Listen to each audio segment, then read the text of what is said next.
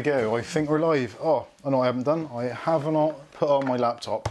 As per usual, you lot carry on amongst yourselves a minute. I'm just going to sort my life out and hopefully not turn off the computer.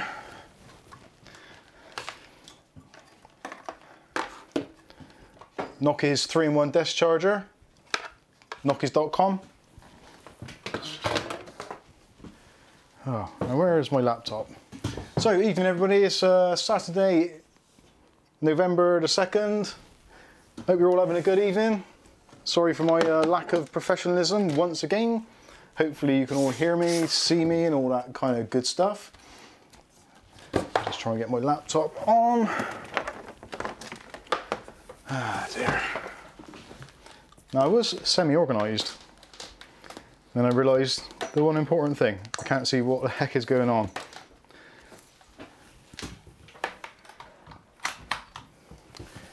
So for those of you that are nursing hangovers or whatever it is from the England match earlier today, the rugby, runners up, not too bad. Could have been worse. Not a lot, but could have been a lot worse. No, it could have been worse. Anyway, whatever. Ah, dearie me. Been on a bit of a spending spree today, so I'm a little bit behind getting things done. Been a really busy day today. Finally did the build in the XPG case, the XPG Invader. That's what it's called, isn't it? XPG Invader, yeah. Just checking my calf there. Right. YouTube, where are we? Come on. How are we doing? We looking okay? Yeah, we've got a few people in already, and for some reason got 7 likes already. How is that even possible? Now today's video, oh actually, where did I put that? There was something else I was going to unbox which was going to make my life easier. But I don't know where I put it now. Dear me. Right. Where is my page? So Mike's unboxing. Not Mike Tyson boxing, that's a completely different thing. Oh, it says I'm live now. Happy days. No, I don't want to restore some pages. I better. Oh, there's an ad. Better click on that. Okay. Right, skip ad. Sorry about this, this is terrible. Right, so if I click on live, that should take me to where I am at the moment, in theory. Oh, come on, what's going on now? Oh, ad block. Don't use ad block, kids.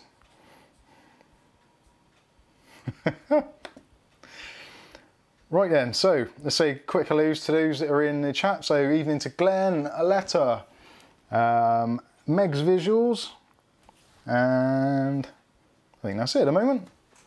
Probably going to be quite a night tonight because there's a lot of things going on over in the UK, and I'm not sure what time it is in the United States of America. Tonight we've got our fireworks display. Guy Fawkes, the old tradition of when Guy Fawkes years ago tried to blow up Parliament, which actually all these years later is probably still not that bad an idea. Although, I shouldn't say that, that's demonetised the whole thing. Right, let's get the pop-out chat working. Right, that is working. I think. This computer is so slow at the moment, it is horrendous. I certainly need to get a new laptop, I think. So, how are we looking? Right, so, in tonight's stream, I got my old PC toolkit. Now this toolkit basically went with me pretty much everywhere I went, from around about 2001 through to probably about 2011, I want to say. Maybe even a little bit later than that, actually. Did I still take it over in Cardiff? Not very often. No, not very often. I think I did to start with. So probably maybe about 2014. So this thing had about 13 or so years of regular daily abuse. And since then, it's actually been at home most of the time. But this thing is full of stuff that I've used over the years to mend PCs, repair PCs, bodges, fixes, all sorts of things. So in the video we're going to go along through it and we're going to open up the box, as we do because this is an unboxing channel, and we're going to look through some of my favourites in the toolkit and actually look and see if there's anything in there which is potentially embarrassing or just plain stupid. It is quite possible. Now this case actually has got an interesting story behind it. Kath and I went to one of these auctions. So you know, every now and then you get a load of flyers up around the kind of dual carriageways and freeways and highways and stuff saying auction on such and such date, go there, blah, blah, blah, get some bargains. So yeah, there are some pretty good offers listed, sort of like vacuum cleaners for £5, full sets of cutlery, knife sets, sky boxes, sky dishes. Now this is when sky dishes were kind of not really a thing, and this is probably, I'll probably pick this case up actually around like 96, 97? No, early 90s. Yeah, early 90s I got this case. Actually, this was part of the auction and the guy come in at the end and we hadn't bought anything, so he did this bundle. And in this was a camera, because this is pretty much a camera flight case, and it was like a bit of a surprise bundle.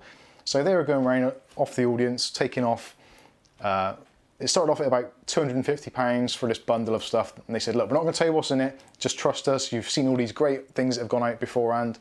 And there was like VHS videos and all these kinds of things, and actually pretty good bargains. So we thought, yeah, we'll go in for that.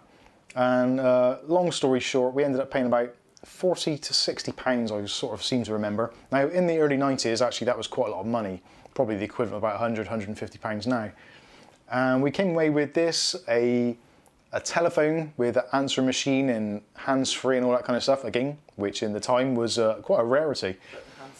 The handset didn't work. The base station was fine, the handset didn't work. And this was a camera, and the camera that was in it was an old stills camera, like old-fashioned film. It had, I think it had a detachable lens. It didn't have any sort of branding to it. It might have been a Pentax, I'm not entirely sure. But it had a flash and all that kind of stuff. And we took the bits and pieces apart, and the camera actually had a massive lead weight in it to give it some feeling of weight. So essentially it's like a 110 camera in a massive body. It was rubbish. But the case itself, I threw away the camera and pretty much everything else and kept this. So that was part of the story. So this case has been with Mike's Unboxing for a long time. Yeah, early 90s, so it's like 90, 2000. It's like 30 years I've had this case nearly. It's pretty terrifying, really, isn't it? And it's actually stood up to the test of time, so as far as it goes for a flight case, it actually does work. I haven't got the keys for the locks anymore. Did you ever? No. A couple more have joined in the live chat, so we've got Katie and Sam. Evening to you. Oh, no. Anyway, right, it's a bit warm in here tonight. We've got the wood burner going, and we've got the studio lights on, and it's really hot in here. Whew. If you can hear clicking, that's the fire kicking in. So anyway, let's get on with this. So yeah, so we're gonna have a look inside the box if you're interested in seeing what is in there. There's some classic stuff in here actually from the early 90s of PC repair. So some things you'll find in there quite amusing. Some of it is just completely generic and probably no interest, but nonetheless, this kit has served me really, really well over the years. Also coming up, going to have a bit of discussion and some unboxings as well. So, like I said, I've been on a bit of a shopping spree. So, got a Ryzen 5 3600 that arrived today.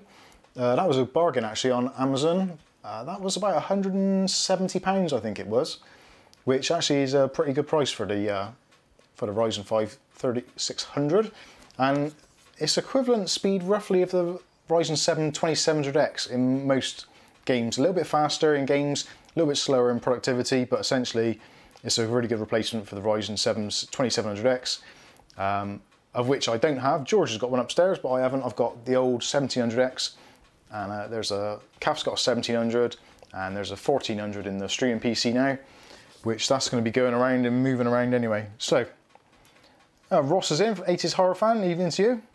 So anyway, we'll have a little bit of a discussion in possibly an unboxing in that one. This is another little interesting one. This is from Alxum, or Luxum, I'm not sure how you pronounce that really. Alxum.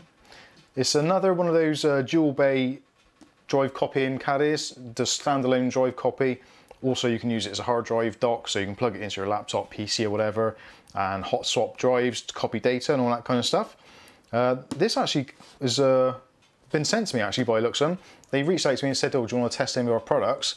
And I said, well, actually, I've just bought one of your USB to Ethernet adapters, which is what I was actually looking for, because I wanted to use it for my laptop, because this thing's only got Wi-Fi, it hasn't got an Ethernet port.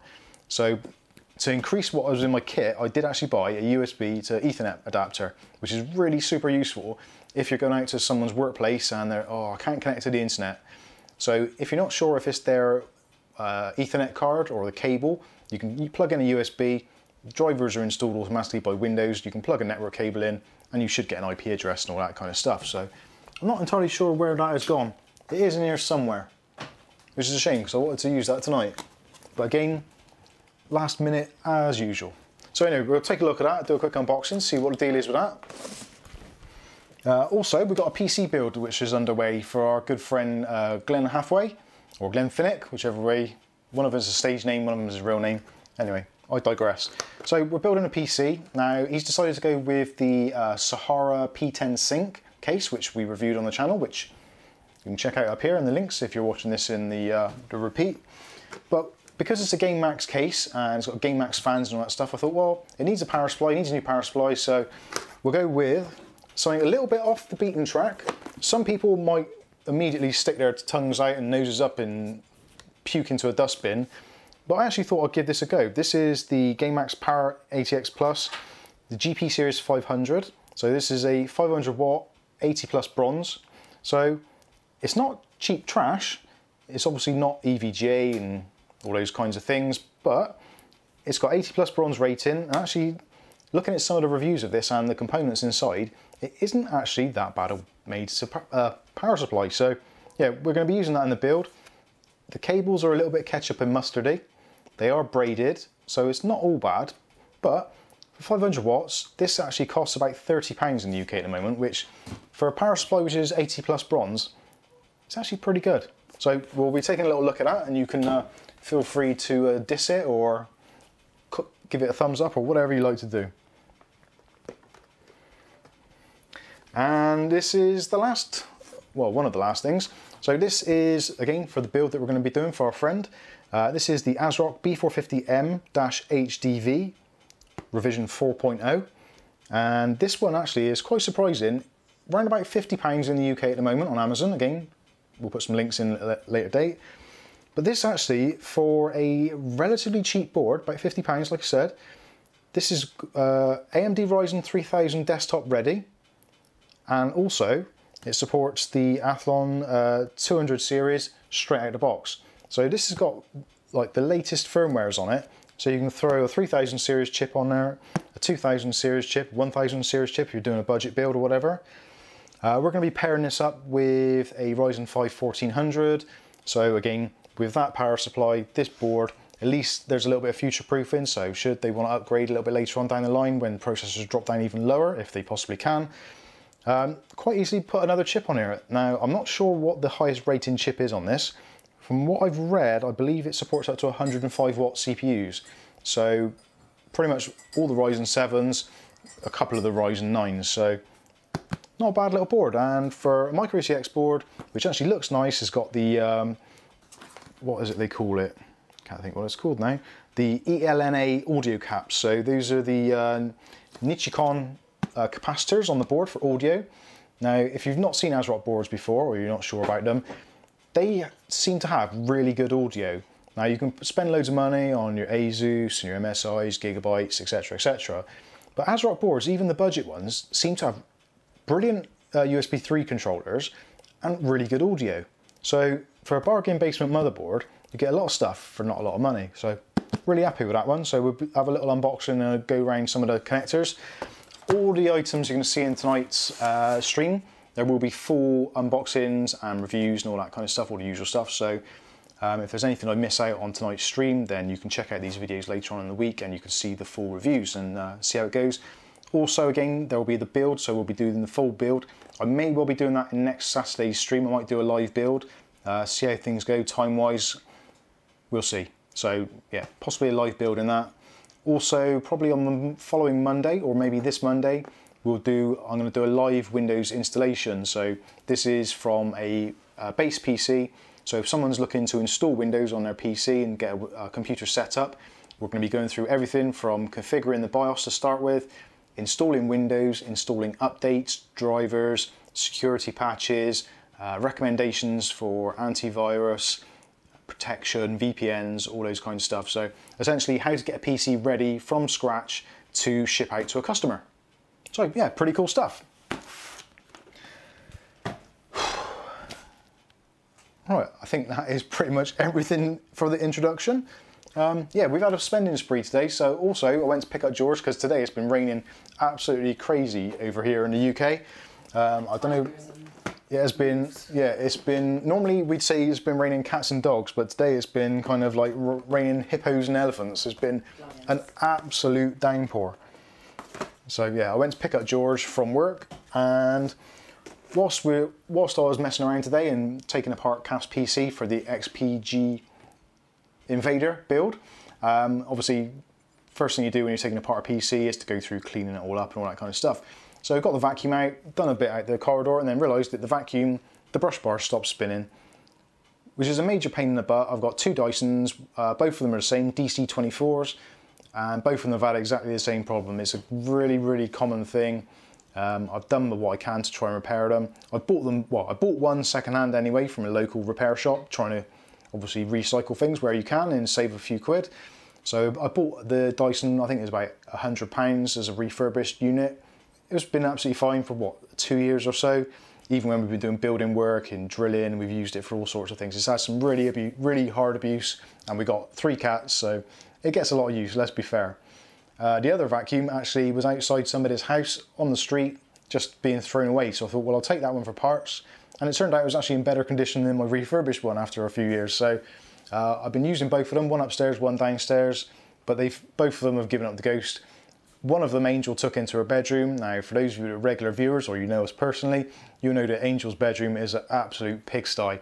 Literally, you could grow mushrooms in there. It's just dark, dirty, and horrible. It's nasty. But fair play, she's been trying to sort it out recently, so she's taken a vacuum in there. And I think that was a little bit too much for the vacuum to cope with. Maybe it was a shock to the system to actually see that room for the first time. But whatever the case may be, it's destroyed the vacuums. So I thought I'd treat Mrs. Mike's Unboxing and myself to a new vacuum. So I went out today and bought the new Dyson Small Ball, which is such a weird name for a vacuum. The Small Ball multi-floor. So we got that, that's an upright vacuum. So we're doing an unboxing review on that. And actually, of all the things I've bought, the Dyson vacuum seems to be the ones I'm more excited for, because I do love a good vacuum. It's, for me, ever since I had my first home, I've been seriously into vacuuming. It's just one of those nice things you can just zone out, a bit of white noise from the vacuum, and you can just be lost in your thoughts, and the next thing you know, you turn around and it's like, oh, I got a clean house. Happy days, I like this. So, really excited for that. But the other one I'm really excited for as well, we've bought the Dyson V7 Motorhead, which is the cordless one. So rather than having 2 massive vacuums, one upstairs, one downstairs, we're gonna have the upright one downstairs, and the cordless one's gonna be upstairs, just charging up, ready to go. So no lugging stuff up and down the stairs, which is getting a bit dangerous. And me and Kath are getting old. We don't want to be lugging vacuums up and down stairs and tripping over cables. So nice little cordless vacuum. And also it's going to be perfect for vacuuming out PCs and all that kind of stuff. And it's pink. Oh yeah, Kath's, yeah. I can see what Kath was saying there. So I bought it, it's a pink vacuum. So you got to love a pink vacuum. It's happy days.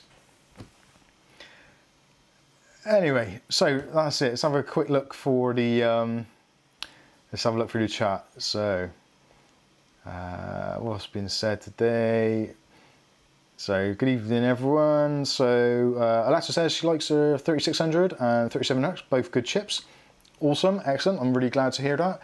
I'm hoping the 3600 is going to improve my workflow slightly and make rendering a little bit quicker. So, looking forward to that. Glenn's also, he's happy with the 3600X. I'm hoping that the 3600 is going to overclock to 3600X speeds anyway. That's the theory. Alessa says, I need to watch the replay before the live show so I know if I said anything stupid again. Oh dear. Yeah, Kath's just mentioned something actually in the comments there. The dark mode is actually supposed to make your typing accuracy worse because your eyes aren't used to it. Because we've kind of all been programmed to use in kind of Word documents from years ago and databases and then web pages, which have predominantly been black text on a white background. Having dark mode actually does something to your visual cortex and makes your fingers go all stupid and you type all kinds of random crap. No, you just notice. You don't notice. And you don't notice it because it doesn't stick out so much. So yeah, is it time that we ditch dark mode? Even though we've only just got it. They've been going on about it so much that I know why the manufacturers want it, because it makes batteries last longer, because it doesn't have to illuminate as brightly on a screen for a dark background as it does on a light background. Dark backgrounds also cause depression as well. So for us PC enthusiasts, being a PC enthusiast and spending a lot of time in front of a computer is a recipe for depression anyway, because you're not getting out and getting sunlight and exercise and all those kind of endorphins. So if you've got dark mode as well on your PC, chances are you're going to be not feeling great. And especially with winter's kicking in now, dark mode plus winter plus staying in all day on the PC equals depression. So we're going to try and eradicate that. The writers of it said it was like when she lived in Seattle and got sad mood. Oh. Yeah, one of the writers of the article says it was like when she lived in Seattle and yeah, Sad disease. She had sad disease there. Anyway, Aletta says, Mike, you need an 18-inch turntable for PC builds. Now I have actually got I think actually larger than that. Kerry Holzman's got his 18-inch Lazy Susan. I got my 24-inch motorised Doctor Who X prop, which I liberated when they closed down their prop store. So yeah, I got the electric one, which actually, if you look at the, which one was it? It was actually, I have done it on a couple of videos where it spins round. Fractal design case I did it with, and one of the Cooler Master ones as well I did it. The Cooler Master Masterbox Light 3.1. The build in that I did on the rotating thing. So anyway. Letter says, I'm not doing dark mode, I'm dyslexic. I do feel like I'm becoming dyslexic. And I've said this to a few people recently where I'm typing stuff. Like I type out, if I want to put name, I'll put M-A-N-E. So I'm kind of getting them right, all the right letters, but not necessarily in the right order, which is terrible. Glenn says he had 2 Dysons back in the day when there was a lot of buzz, but both broke, never again. Hoover for the win. Now Hoover, I would love to buy Hoover, but unfortunately there was a bad thing with Hoover where back in the 90s, I think it was, they had an offer on so that if you bought a brand new Hoover, they would give you tickets to fly to America. And at the time, it was when flights were relatively cheap anyway, but people weren't really buying Hoovers. Now their marketing actually worked out so well that essentially they had far too many people buy them and it virtually bankrupted the company. So Hoover, the actual plant, which was over in an area of South Wales, I believe, just slightly north of South Wales, Mid Wales I guess you'd call it, and the plant eventually closed down. So Hoovers are no longer made in the United Kingdom, which is quite sad. Anyway, moving on. Alexa says, Angel's room sounds like my girlfriend's side of the bedroom. She thinks the floor is the lowest shelf. Yeah, we like to refer to Angel's bedroom floor as the floordrobe, which is pretty much what it is. Oh, Aletta is dyslexic, so she does most of her typing with her eyes closed. I feel like I should do better like that. Glenn says, some adaptation needed for dark mode. Katie Zora says, I like my PC bright. Yeah, I think I agree actually. I've been going through the dark mode on various settings. Actually in Google Chrome, I found that I don't like the dark mode. Windows Explorer I don't mind too much, but then it seems like massively jarring when you go to something which doesn't support dark mode and it's really bright. So I think my perfect situation is go back to basics, go back to light mode, but actually just turn the brightness down. I think that's just what I should be doing. Richard says, my 3600 will technically overclock to 4.4 GHz on all cores, but requires something like 1.375 to do so. The 4.2 stock clocks are perfectly fine for me. Yeah, hopefully it will be. I'm actually looking forward to it. I haven't upgraded the CPU in any of my PCs for the longest time now, so it'll be very good to do so. I'm going to drink some of my tea now. I do apologise. I'm not drinking alcohol tonight because I've got a banging headache and I've taken a load of paracetamols, and the last thing I need is alcohol because I'll be off my head. Have a nice cup of tea. Oh yeah, I didn't say good evening to Richard. Good evening, Richard. And Leslie as well. Leslie Cunny says, hi Mike, giving away anything tonight? Unfortunately not. All I'm giving away is my time. And possibly a little bit of humour.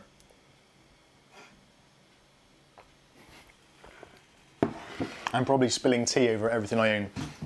Right, let's go through my box of tricks. This is going to be, for me this is actually just nostalgia, but I've been meaning to do this for a long time, going through this case and seeing what's in here and chucking out stuff I don't use anymore.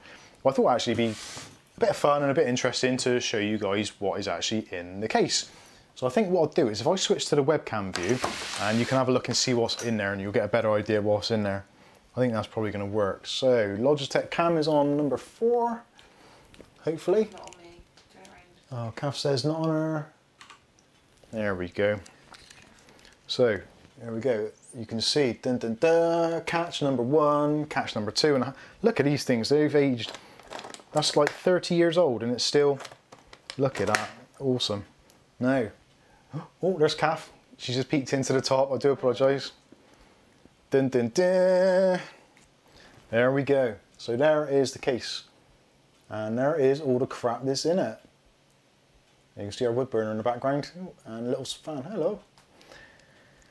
Okay, so where do I start? So let's take this out first of all. Now this here is what some of you may not recognise is a CD case. Now inside there is loads of dodgy copies of Windows, which we'll be having a look at.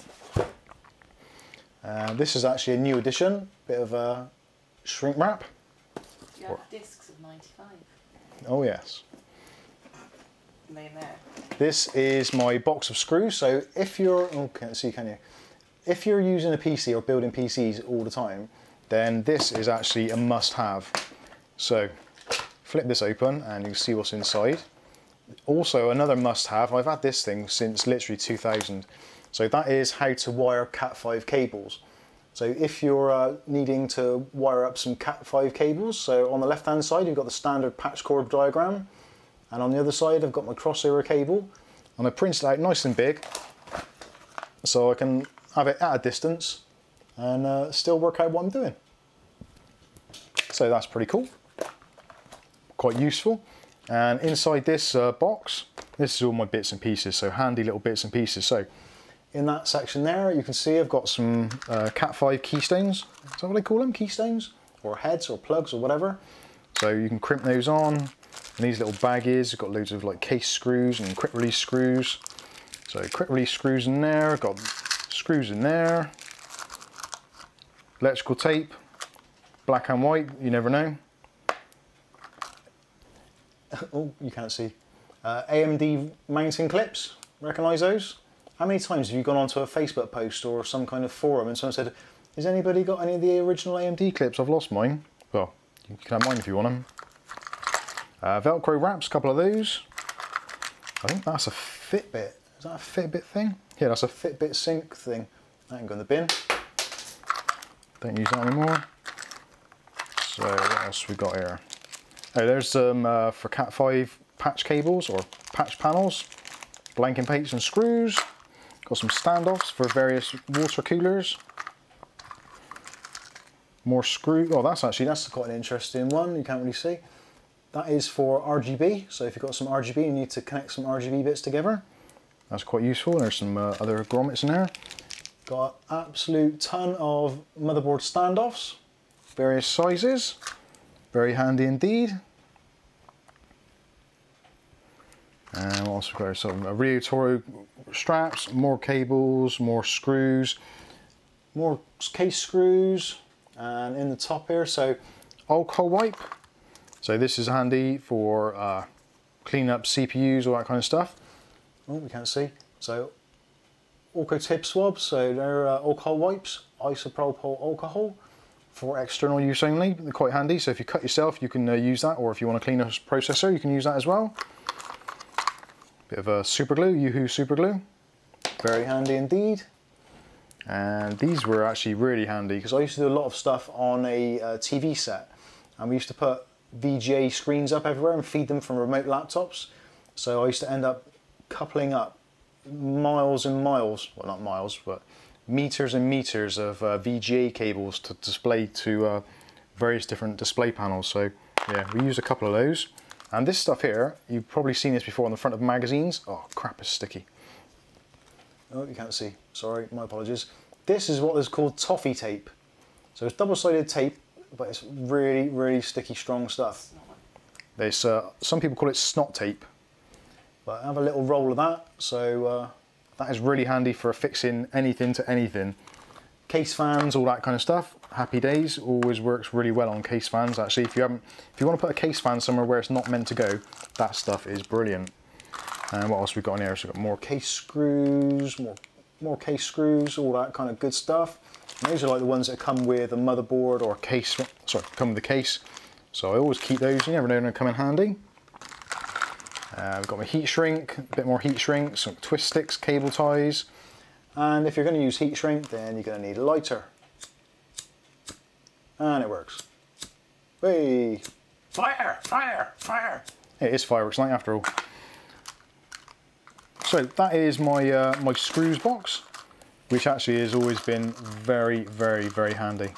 Very handy indeed. Although saying that, most of the time the screws end up pretty much everywhere around my desk, rather than being in their designated places. So let's put that back in there. I'll probably bored you all to tears with all that stuff. Right, so let's get rid of that, get rid of that. So another useful thing is this little bad boy. So this doesn't always go with me, but this is my kind of walk along one.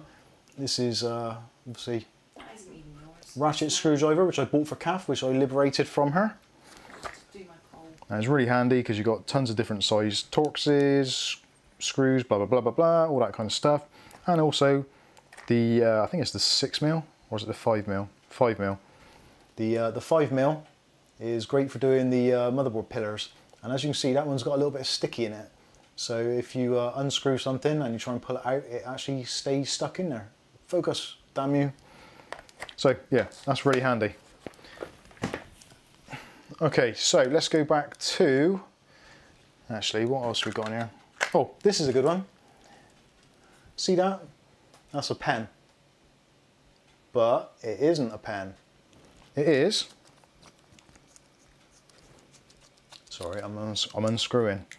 It is actually a USB flash drive. But not only is it a flash drive, if you look really carefully, just above the clip, see that little hole? Well, that is a camera. So this is actually a spy pen camera. So you could actually record, and on the back, 2009 Christmas. You can see, where is it? That's 10 years old. See the little dots there? There's little notification dots to tell you if it's recording or not.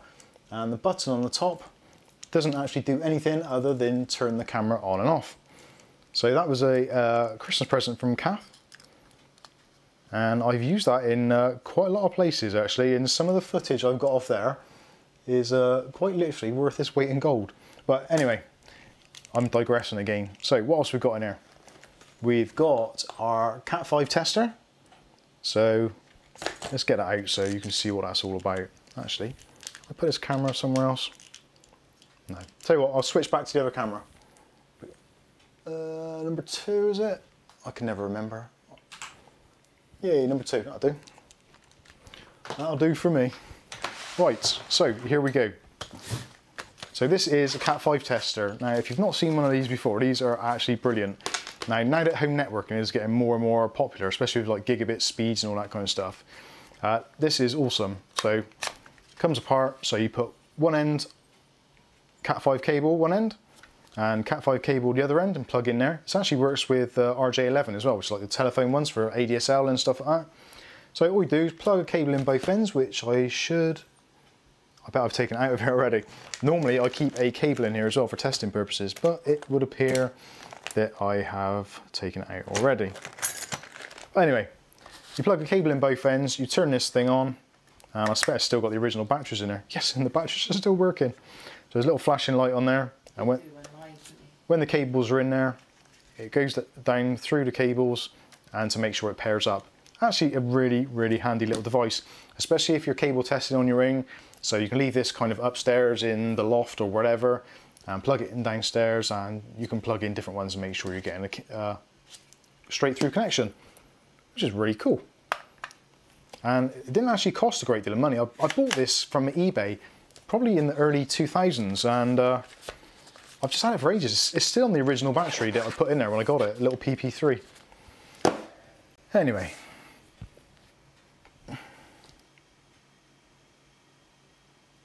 Captain Meets Adventures. Wow, I just realised that you're in a room. I always thought you were in an outhouse with the walls.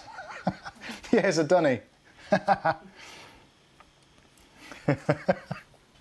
Right, let's go through some of the other tools that I use regularly. So these are things that you should have with you. If you're out and about mending PCs, this is the kind of stuff you should have. So a SATA cable, definitely handy for diagnosing drive faults. Not so much now with NVMe, but certainly useful to have. A cable crimper. So that's a cutter and a crimper for doing your Cat5 cables. Obviously that goes with the Cat5 stuff. Wiring up cables is pretty easy to do actually, but some people think there's a bit of wizardry in it. And there's thousands more of these things for when I used to do a lot of cabling. Aletta doesn't need a cable tester. My wire work is like NVIDIA, it just works. Oh, dear.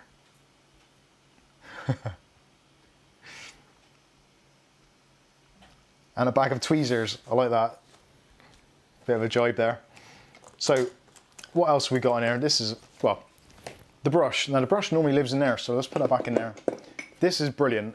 Everyone should keep one of these for PC repairs and building or reselling. So just brush off the motherboard, brush off the dust, gets into fans. If you get a long bristle brush, a soft brush, you'll be amazed at how clean you can get a PC just with a simple brush. Do that before you use an air duster, because air dusters cost money, so obviously that's going to save you a few pounds. Oh, there's a Cat5 cable. Damn it. Oh, you get the idea anyway. Cool.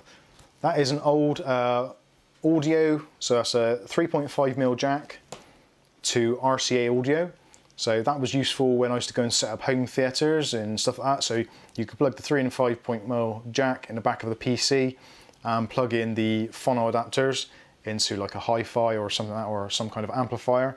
Yeah. When people didn't have like 5.1 audio surround sound systems, but maybe they had an old amplifier, that was perfect. Loved using that. Wire strippers, very handy. Stubby screwdriver, reversible. Again, very handy. You do find nowadays a lot of motherboards, they've got the mounting pillars in quite awkward places to get. So you either need an extremely long screwdriver or you need an extremely small one so you can get in past the kind of edges of the case. So stubby screwdriver is always very handy, or a flexible one. That is handy as well. Oh dear, spare bit of cable. Now you can see where I've been chomping at the ends on that, so actually that's a bit useless, so that ain't going in the bin. Now this is the connectors section. I've got lots of these, lots and lots of these, because you never knew what you were going to come up against. Quite often, oh, there's another one of those, that's a chopped off SATA connector. Get rid of that. Oh goodness, there is a lot of stuff here. It's funny actually, a lot of this stuff I haven't seen for such a long time. Right, connectors anyway. So, wow, there's a good one. So back in the day when people didn't have enough USB ports on the case or on the back of the PC, you could actually plug these into the headers. So just a standard USB header, and that would add another two USB 2.0 ports on the back of the PC in the in your PCI blanking space area, which most of you probably know as PCI Express blanking plates. Some of us are old enough will remember them as being ISA or PCI, or what was the other one? ELSA, I think. Is it ELSA? Or VESA? VESA, yeah, VESA local bus ports. Wow, that's going back. So those were really handy, especially when USB started becoming more of a thing and people maybe only had two ports on the back of a motherboard, which Actually was the case on a lot. Packard Bell, Hewlett Packard, Compaq, all those kind of PCs. They'd have the keyboard and mouse port, COM port, printer port, all that kind of stuff. 2 USB ports, but if they had a printer and a scanner and then maybe a mouse, then you've run out of ports. So one of these or hub was useful, and quite often you could buy these for a couple of pounds and you could take them to a customer and you could quite easily charge kind of 10, 15 pounds, make a nice bit of money on those. Very, very useful. That was also quite good. Remember those? Used to come with Microsoft mice. That converted PS2 to USB. So if somebody had a PS2 port or a USB port which they thought was a bit iffy, then you could plug it into the USB, plug it into the PS2 port just to confirm whether it was the port that was dead or the mouse or whatever. You get the idea. That was quite a blast from the past. So this is a 4-pin Molex and SATA. That's probably SATA 1 actually. It probably would have been back then. Which converts then to your standard hard drive connections on the back there. So you plug that into your drive, power it up from a Molex rather than a SATA, and SATA data into the motherboard. Again, older PCs that I used to work on in the early 2000s, quite often they either didn't have a SATA connection for if you're swapping out a drive. When SATA first came out, there's very few power supplies that actually had a SATA connector. So things like that were actually really useful. And going on to that, I've got a host of those things there. So this is if you've got a PC which hasn't got a Molex, which is not often these days, but it does happen. So that takes a SATA connection and converts it into a 4-pin Molex. This is the opposite way around. So if you've got an old power supply and you're putting a SATA drive into an older computer, so that would convert a 4-pin Molex into a 5-pin SATA. And that one was if you only had one connection or you wanted to put 2 drives in, that actually split a 4-pin Molex into 2 SATA. Used to get through a lot of those, you can tell. So then moving on a little bit closer to modern day. So that was to convert a graphics card. So if you only had a PCIe 6-pin, you could plug that into the 6-pin connector, and as if by magic, it would double the pins and give you the PCI Express 8-pin, which a lot of early cards wouldn't actually boot unless they had the extra grounding on the extra 2 pins on the side. So again, that was a lifesaver. So if you've gone to a customer's house and they've just upgraded a graphics card, or they've asked you for an upgrade and you've taken the upgrade part with you, the last thing you wanted was their power supply not to be able to power up the graphics card. Despite asking the customer, quite often they don't either know, don't care, or possibly give you bum information. So taking one of these with you was always super, super helpful and could quite often get you out of a jam. And possibly again, it's one of those little add-on sales. So if a customer didn't have one, you could say, well, you really need a new power supply, but if you want, I can put one of these adapters on and you can add a couple of quid to the bill. Very handy. Now this is, again, a similar situation. So customers having an upgrade, their old power supply has only got the 4-pin ATX connector or ATX power connector, the CPU connector at the top, and that would convert that into an 8-pin, which actually doesn't do a great deal, to be honest with you. I don't know how that would actually work. Possibly it does, but I don't quite understand how, because there's only a certain amount of power going into there to split into 4. So I think that's more of a cosmetic thing. Or again, if there was a more modern board which wouldn't boot because it didn't have the extra 4 pins, which I don't think I've ever seen yet, again, that can be useful. Possibly.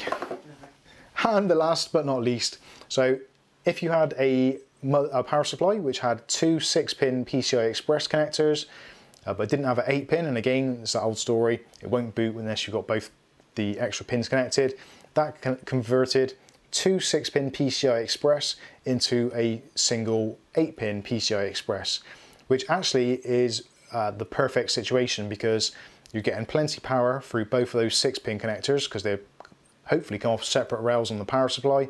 So your 8-pin connector for your high-powered graphics card is going to get all the juice it needs. Right, that's connectors out of the way. Have I bored you all to death yet? Let's see. Custom Adventurous, that's a beautiful brush. Thank you, mate. Custom Adventurous, check out his channel. does all kinds of unboxings on AirPods and stuff, and actually, customer adventurous, while you're here, it's interesting. What are you thinking about the AirPod Pros now they're out? Are we going to be out of business? Is the AirPod videos going to die kind of almost overnight? Because probably you as well as me, we've built our channel up with quite a lot of AirPod content, so for that to kind of disappear where people lose interest almost overnight, it's a bit worrying, but we'll see. Skystalker's in the house, good evening to you. Well, I have one box with a couple of dozen Intel and Ryzen box coolers. I never use them. Funnily enough, where are they? You pass them over, Kath. What? Ryzen coolers. Oh, that's right, don't worry. These? Yeah.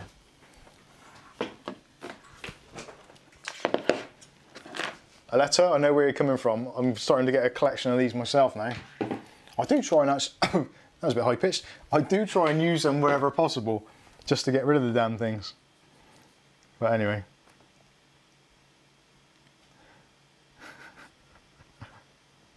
Dragos Blair, whatever. Good evening, how you doing?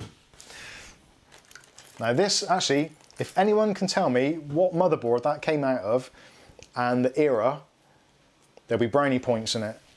So it is a SATA cable, it's right angled, and it is a SATA 2 cable.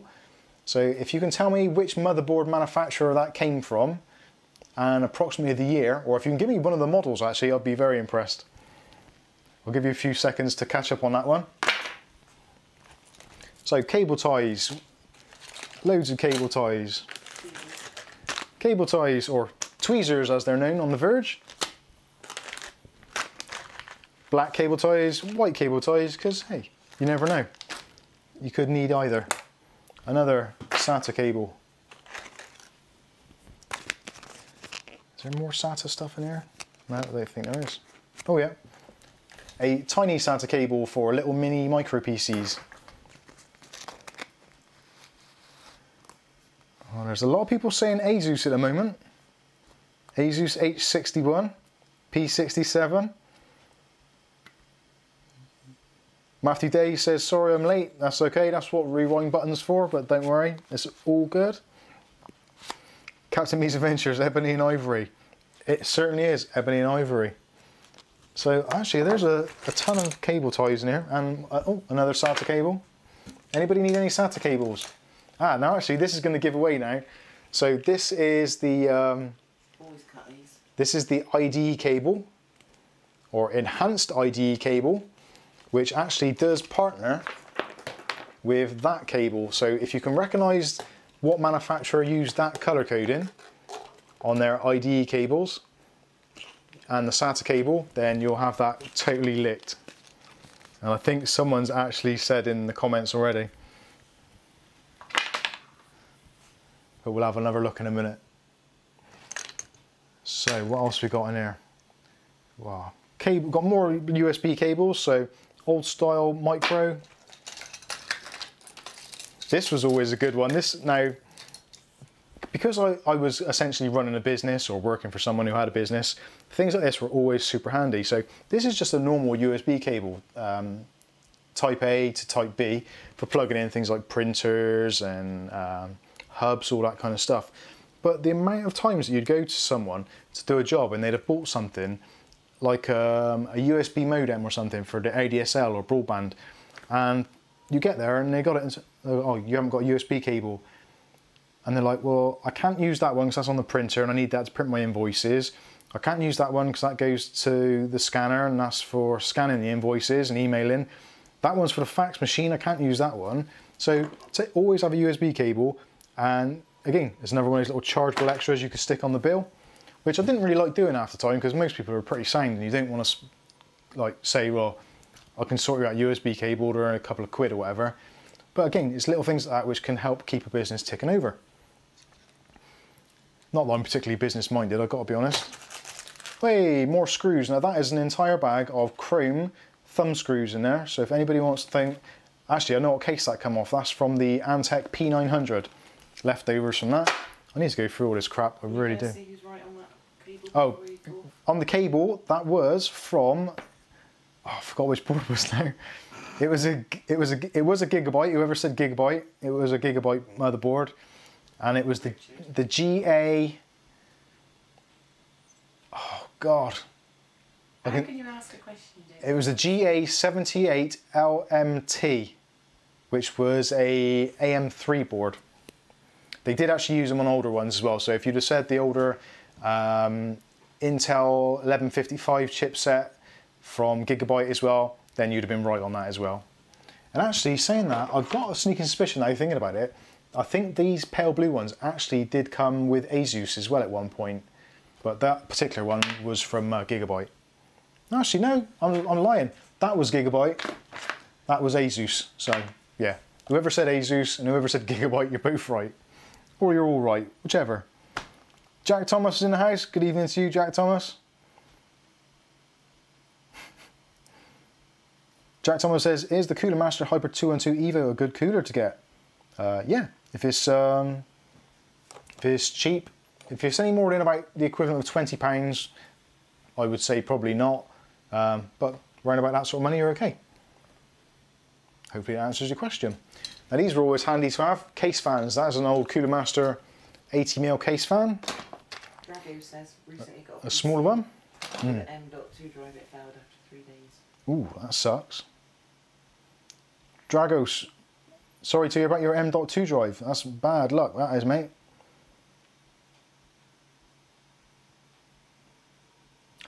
Glenn says the Arctic Freezer 34CO is probably cheaper. Yeah, it probably is actually. And arguably a little bit better. Similar, but better. Right. So this was also really handy. Now, there should be 2 of these. I can't see the other one in there.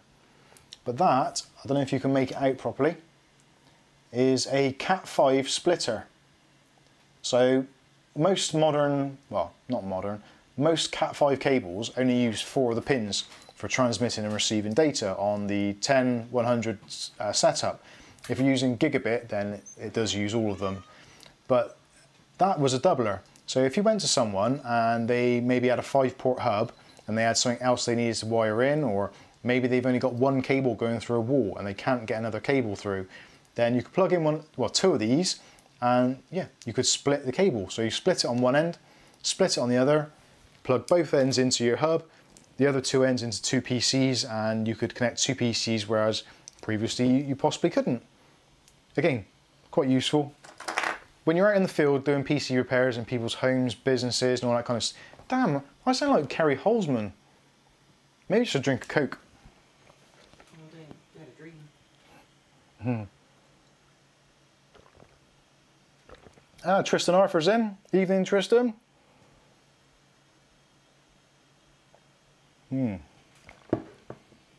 Sorry, that's a good cup of tea. Right, what else we got in here? This is really, really useful. Now, I've had this from pretty much when I first started building PCs. This is a Draper 5mm hex wrench.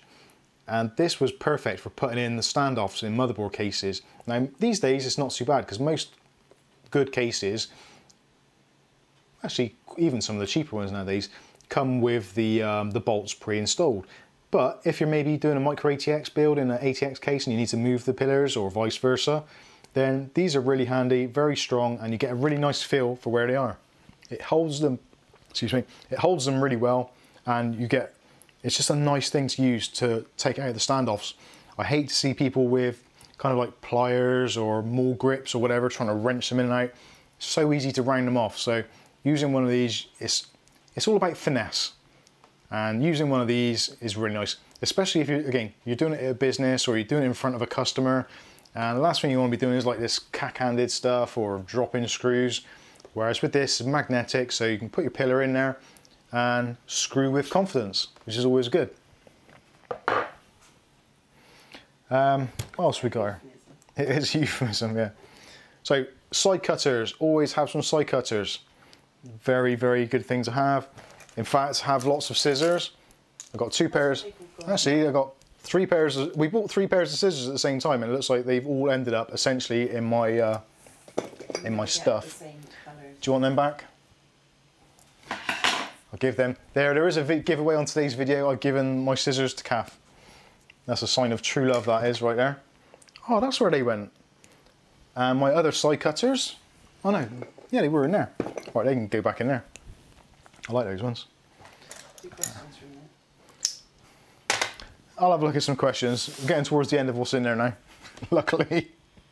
Drago's Bear's got to reinstall his graphics drivers. Drago's Bear now has to reinstall graphics drivers on the new M.2 drive, and guess what? Not compatible with Windows 10.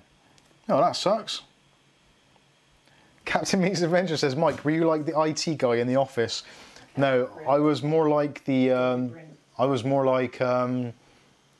Actually, the IT guys, the British sitcom one. What was that called? Was it the IT? The IT crowd. IT crowd. Watching the IT crowd actually resonates so much. I can't think what the guy's name is now. He did the Gadget show. He did the Gadgets show as well. Adewadi? Is that his name? I can't think. It's something Adewadi. But yeah. Anyway, yes. Actually, saying that, my life story, if you watch, there's a program which was taking the mickey out of the BBC, which was, what was that called, Kath? Oh, it's rubbish. Like West 17 or something. It was basically taking the mickey out of the BBC and how it's like they're having meetings about a meeting and all that kind of stuff. So if you combine that program with the IT crowd, if you mingle the two together, that is pretty much what being a techie is like for most people. Richard Adiardi, that's the one. Thank you, Renew. Yeah, that is the one. Yeah, totally. You do get that. People phone up and it's like, my printer won't print. Okay, so you go through all the usual things, turn it on, turn it back off. Yeah, done all that. Yeah, it's not printing. There's a flashing light on it. All right, what's the flashing light say? Is there any writing next to it? Yeah, it says paper out. Okay, is there any paper in the machine? No, should there be? It's a printer, yeah. Try putting some paper in there. Oh yeah, it works now, great, thanks for that. No problem, speak to you tomorrow. And it was like that quite often. How many people do you have stood around that printer in your office that didn't know how Yeah, in fact actually, yeah, at one point I was in an office and there was at least 5 people stood around the printer trying to work out how to make it work, and all of them with varying degrees of dumbness and lack of knowledge and stupidity, almost to the point of where they packed it up and were trying to put it back in the box to send it back. And then they plugged it in. Yeah, and then they found the power switch. Dear God. I know some people, like, technology isn't their thing, but sometimes it does kind of beggar belief. Anyway, oh, there's another SATA cable. I'm giving away SATA cables. Anybody want a SATA cable? A Sharpie. Always useful to have a Sharpie, especially if you're working on someone's case and it's black and you accidentally scratch it. Sharpie covers in all those indiscretions. I sound like a right cowboy, don't I? Wee-haw! So, oh, this was another useful one actually. Fan splitter, not so much these days, but Molex to dual 3-pin. So for connect to a fan, if someone's fan header blew up on their PC, which actually used to happen, fan headers used to just stop working and PCs would start overheating, so plug one of those into a Molex. This was actually designed so that it only gives out 5 volts rather than your 12 or 7.5 or whatever you can program them to. So it wouldn't sound like a jet engine. So that was really handy and saved you replacing a motherboard in some cases, which if, again, you're running a business, you've got your software on there, which has been custom configured for whatever your program is, or maybe you've got Sage or QuickBooks or whatever it is, and it's all set up. You don't want to mess with it. You just want it to be fixed as quickly as possible and with minimal fuss. So a new motherboard is generally out of the question. So little fixes of that, very, very good indeed. So big screwdriver, smaller screwdriver, insulated screwdrivers. Lots of screwdrivers. Paul wants to know, have you got anything to sort out his floppy? Have I got anything to sort out his floppy? I possibly have. Yes. A toothbrush. A toothbrush is also a really handy thing. Now, the amount of times I use, no, not this actual one, but a toothbrush, just cleaning up ports on the back of things, or what was the Molex connectors. For some reason, Molex connectors used to just lose connectivity. I think it's because the pins were always rubbish. And for some reason, I could always give them a brush, both sides, and it used to do the trick for me. So that toothbrush is helpful. And also, if you've got a case of like bad coffee breath, then you can just go for your life. Long nose tweezers or pliers, very handy. Circuit tester. 12 volt circuit tester. Now this actually is really good for power supplies. So you could plug that onto a ground somewhere. And this actually inside of here is, Christ, that's always welded shut, is a really fine pin. So you could get your wires and you could either touch the prongs carefully, or if you couldn't get to those, you could actually pierce the wire, just stick the pin into the wire. It's actually supposed to be for a car, but again, it's 12 volts, so it works the same. So you could use that for fault finding. So if you had a server, you take the top off it and you look in, there's like wires and stuff everywhere, and you don't want to take it apart, you really don't. And you don't really want to power it down unless you absolutely have to. So you could quite often grind it out or get it connected to another earth somewhere or whatever, and you could just prong or prod the cables and wait till the light in the side there lit up, and if it did, you knew you had power, and you could keep on going through the system until you get to a point where there's no longer any power, and then you could work out where your bad cable was. So it's pretty much old school stuff, but actually still is quite useful today. Actuators or attunator, I don't even know what the word is. Basically, these are for cable modems. So these go on the F-type connector, like satellite connectors. And if you're getting a bad connection or you're getting too much of a signal, then these can either boost or reduce the signal to make your internet work much better. Those are quite handy, and I didn't have a tester to work out if the signal was too good or too bad. So it's basically a bit of hit and miss, but the modem itself, if you log into your cable modem, you can look at the stats and it'll tell you your attenuation, or what is that word? A-T-T-E-N-U-A-T-O-R, attenuator. Like a Terminator, but not. Anyway, 2 of those, they were quite useful. We've had about 12 of them. Torx screwdrivers, blah, blah, blah, etc, etc. I think that's pretty much it. There's not really much more left in here. It's all junk, really. A GPU holder for saggy graphics cards. Might work with a soppy floppy. Ah, that's what I was looking for earlier. These are quite handy again. Fan header splitters. So again, got a motherboard, it's only got one fan header on it, but you need to put 2 fans in because the PC is getting too hot.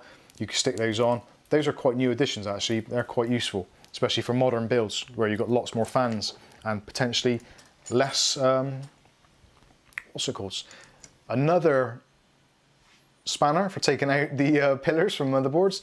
This one was actually quite good because you've got that bend in it, so if you've got a case where the pillar is like directly underneath where the lip goes over the top, you could just get it in there and you could have a bit of an angle on it. So that was pretty cool. That is pretty much it, to be honest with you. I think that is all the stuff. So who wants to see all my dodgy software in my box? I'll have a look at some of the questions and I'll try and pack away some of this crap. Right, let's have a look, see what's going on here. Where have I got to now? Oh, I know the guy, yeah, I see, because the guy that now does the Crystal Maze, yeah, Matthew Day, that was right. Aletta says, I know the guy, but he doesn't know me. That was one of the Craze famous sayings, wasn't it? The Craze brothers, if you're not sure, Reggie and Ronnie, they were gangsters in London. And one of them was asked, do you know the Beatles? And he said something along the lines of, no, but I believe they know me. And I thought that was pretty cool. That's a cool line. British Noob says, I have a tech issue. Bless you. What is it? Tell me about it. Tell me your problems.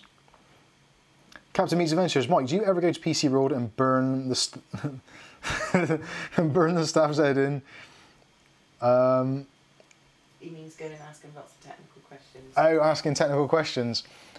I did try doing that. The trouble is with PC World now, there's a very kind of a big split in the staff in PC World, especially our local one, which is in Cribbs Causeway in Bristol.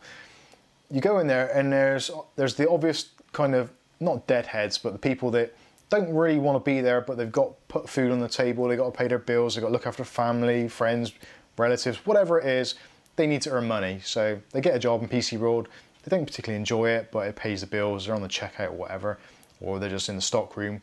They're not interested in tech or anything they sell, but they're just doing their stuff. Also, like Kath just saying, there is, whoa, I got, way, sorry, let's turn the lights out. The British noob has stuck his hand in his pockets or credit card in his phone or finger on the button or whatever it is, and has sent us a super chat. So you get the disco lights, my friend. Thank you very much. It is appreciated. It's for a hair transplant. It's for a hair transplant. Just one. Just the one. Oh, thanks for that. Thank you. Super chats are appreciated. We do what we can here to try and keep this channel going and keep it interesting and do things a bit differently. I don't want to be doing what all the other YouTubers do, so this is why I do stuff like this, because it's kind of, it interests me, so hopefully it interests you in, well, you get the idea. Anyway, let's turn the lights back on. Bright light. Anyway, you get the idea. So thank you very much, that's appreciated. But yeah, PC World staff. So yeah, there's two sides. There's the ones that don't really want to be there, but have got to be there because they got to earn money, and I completely get that. I understand it because people got to put food on the table.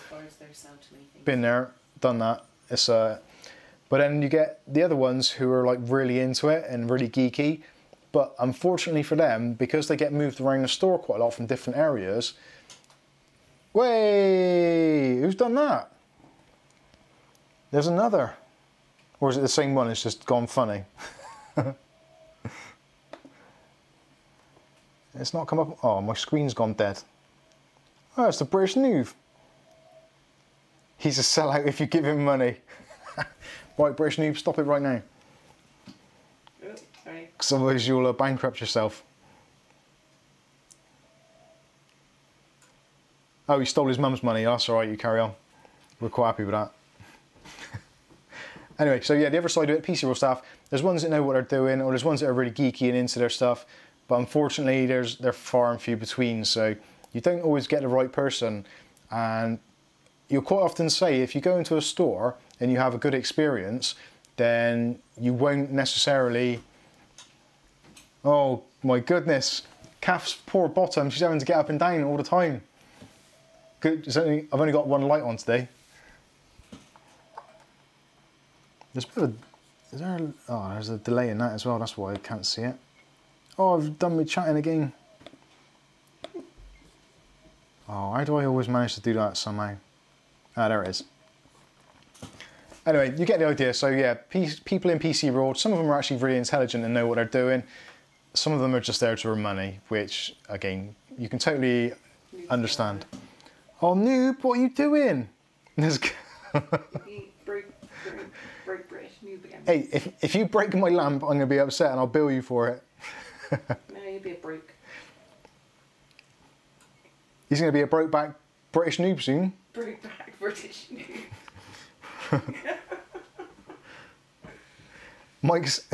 Mike, no, that's not me. Thank you, Sky.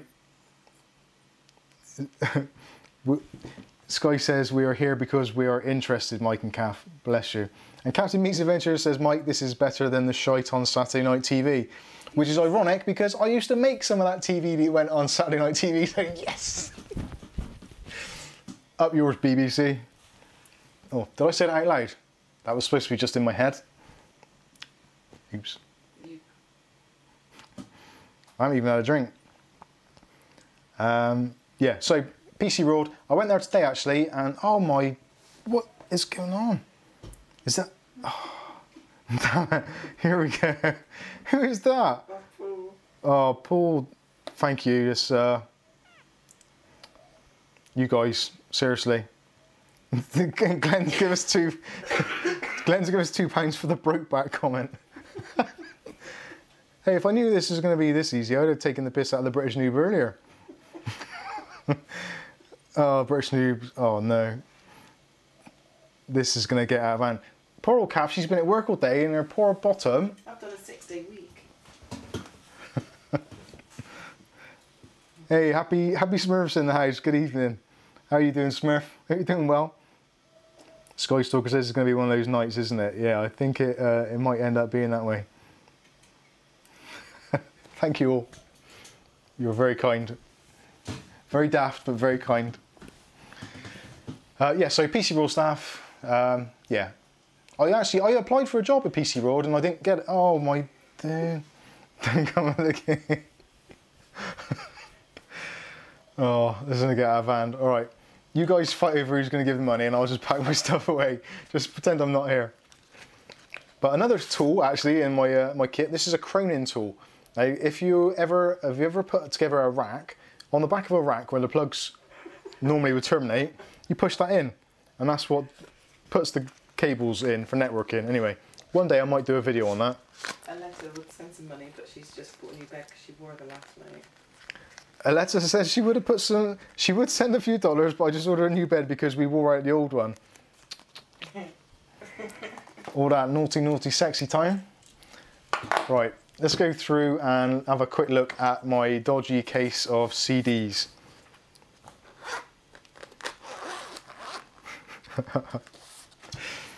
Oh dear, naughty new. Okay. Sky Stalker and Aletta do tell.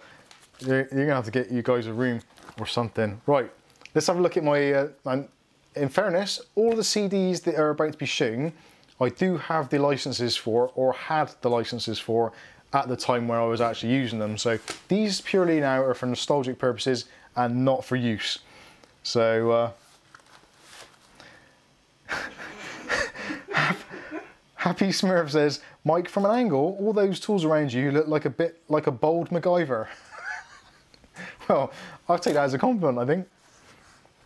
Right, let's start at the beginning. So in the book, obviously, this is in chronological order from when I was using these. So first of all, we've got Windows 95, OSR2, so that's official service release 2, because I didn't have service packs back then. And that is the one that actually had USB support, so you could actually get things working with USB. So that is a blast from the past. Windows 98, full install. Windows 98 first edition. Windows 98 second edition. And, probably shouldn't show you this, actually, I don't know. Fresh news out again. You nutter. So there is a license key which I've kept, which you can feel free to use if you want to, because it's Windows 98. So actually, if you want to use it for a virtual machine, feel free. If the camera ever focuses on it, it probably won't. So that is for Windows 98 second edition. And there's also another one for Windows 98 second edition. So if you want license keys, knock yourselves out. Or if you want modern license keys, then head on over to one of our sponsors, premiumcdkeys.com. Use the discount code Mike's Unboxing to get 10% off. What a shameless plug that was. But actually, in all seriousness, if you do want license keys, which I will be doing for this build I'm doing for my friend Glenn, we will be heading over to premiumcdkeys.com, and he wants Office and he wants Windows 10 retail version. So we'll be getting those for him from them. Right. British Noob told you he's a sellout. I am totally a sellout. Hey, we all got to make money. Kath, jump up. Sorry, I don't know how to help with that. When did your name become Kath? Oh, I should probably look that up. What the hell's going on?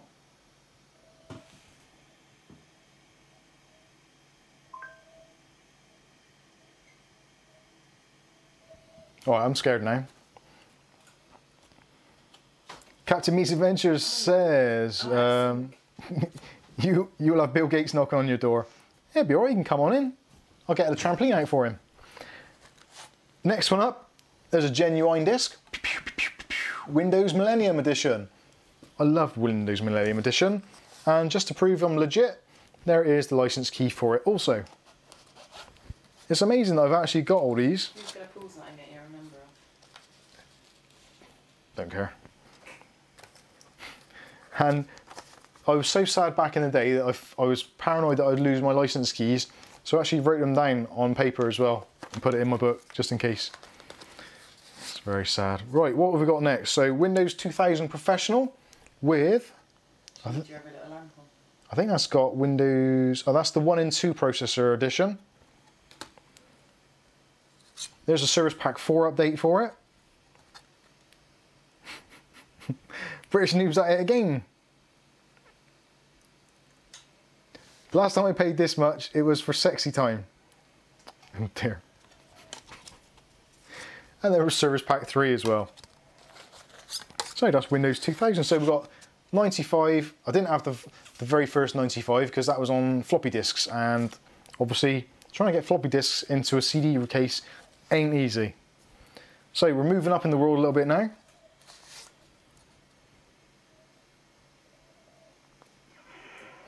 Captain Meets Adventures, Mike, celebrities on a trampoline, perfect TV. You are like Simon Cowell's. Well, there's one thing I want to do. I see your trousers. Yeah, no, I'm not doing that. At one point, if I can, I would love to do this. Saturday Night TV, the Mike's Unbox In, where basically we do all the unboxings in a pub. God. British Noob, stop it! And before you question, I paid my girlfriend, not a hooker.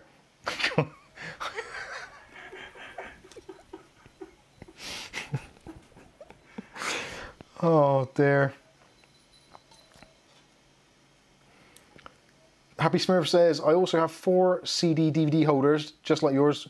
One with different Windows, one with different Linux, one with utility tools, and one with antiviruses. Jesus, that's a lot of stuff. So next up, Windows XP Professional and Windows XP Home Upgrade. License keys written on the discs. And also Windows XP Home Upgrade, including Service Pack 2. Whew, Struth. What else we got in here? XP Corporate, chuck that away. Oh, what is going on now? Well, you paid the hooker to be your girlfriend on. No. Yeah, 2 weeks of straight depression incoming for Noob. Dear God. Captain Meets Adventure says, oh God, yes, I would love that. You could review beers and snacks as well as PC repairs. Well, that was the thing.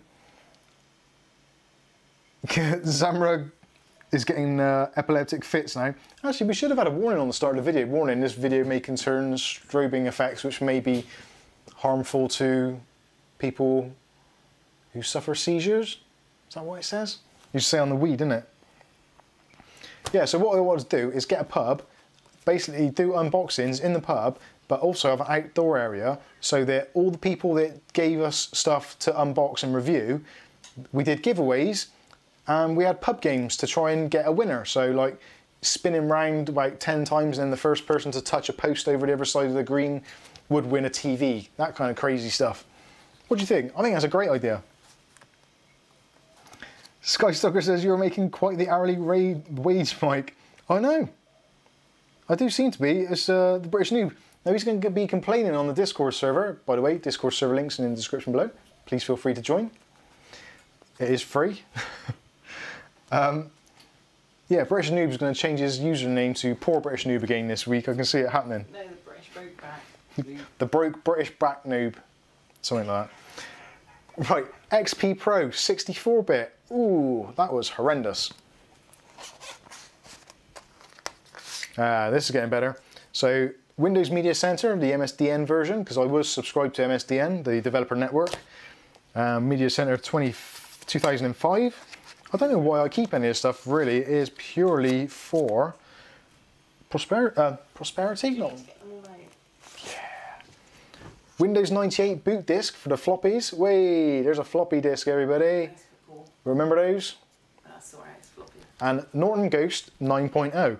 Now on this disk was a ghosted image of Windows 98 2nd edition, which had the registry key for the user name and the product key and product name and registered keeper were removed from the registry. So when you booted it up for the first time, it would come up with a splash screen saying to put in your username and your Windows key. And then once you've done that, you go back into Windows and all the drivers and stuff were preloaded. Fantastic that was. We used to sell PCs like they were going out of fashion. And they were all ghosted with pretty much the same image, and you just supply with a new disk, Windows key stuck on the side. Happy days. Good times, my friends, good times. Oh dear. We should take it on the Antique Roadshow. Not doing that one. Would do, but it's... Now that's got the wrong thing in there. Here's a genuine Service Pack 2 from the front of PC Pro magazine. Don't know. Small Business Server 2000. Paul wants you to take that case on the Antiques Roadshow. But we won't do Access BBC. Can't do it, it's BBC, my friend. Now this is Office XP, Small Business Edition. And again, license keys written down on a bit of paper. So sad. I did have the genuine disc for all this stuff, but it was like obviously in the boxes and stuff, so I didn't want to take these around with me. That was one I got from my friend Chris. Oh, there's my license key for Windows 8, I think that was. A retail one. Now this one was actually worth a ton of money back in the day. So this was Microsoft Small Business Server 2000, 1 to 4 CPU with 5 user cals. If anybody wants to use it, feel free. I'll leave it there. So if you'd have bought that back in the day, I keep on saying back in the day, but Small Business Server 2000 would have probably cost you in the region of about £500. And you could buy additional user cals or seats on the server sort of thing. And they were probably another 500 quid as well.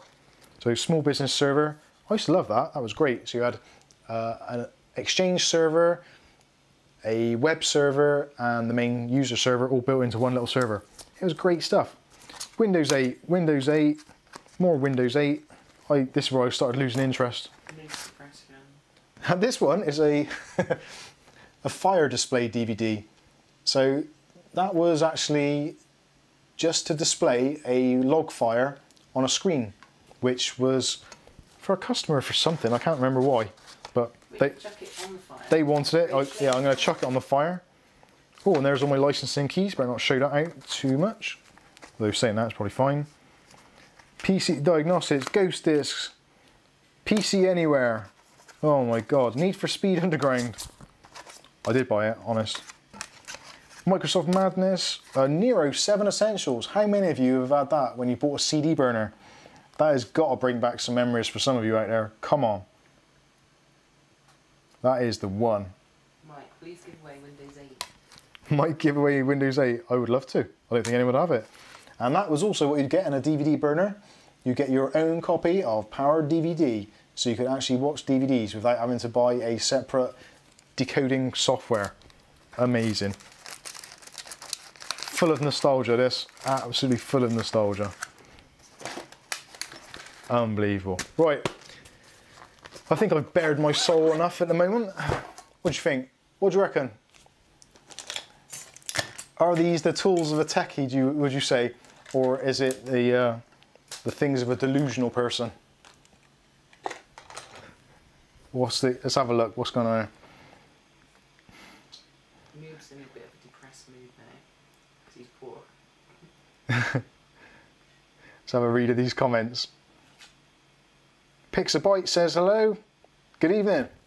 Hiya. Mike says, Captain Meets Adventure says, Mike, take your box on the Antiques Roadshow. For those of you outside of the UK, Antiques Roadshow is a programme which has been on UK TV for millenniums, and is basically where people try and make some money out of their old people, relatives, by nicking their stuff, taking it to see a geezer, he tells them how much it's worth, and they pretend to be shocked. Ooh, is it really worth £5,000? I would have never have guessed. Bullshit, you knew it was worth £5,000. You looked it up before you went on the programme, and they've already told you this before in the pre-roll, before they've done it. You've sat down and they've scripted what you're about to say. That's how TV works, people.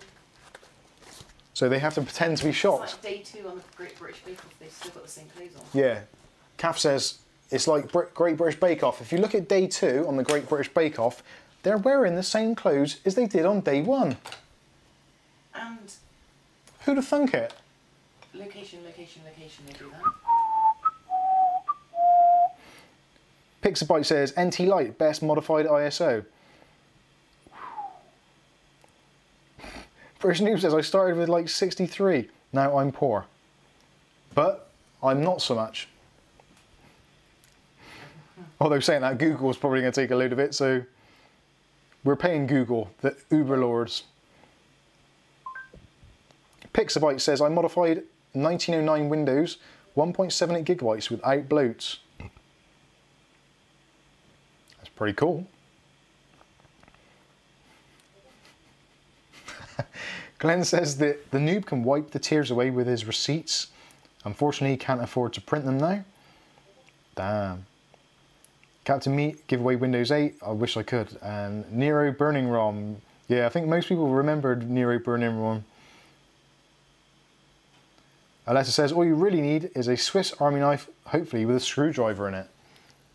I did used to have one of those in here, but I think I gave it to some guy who came around ages ago because he said he was building a PC for some video. Paul B4 UK says, I have a Nero 9 here on disc.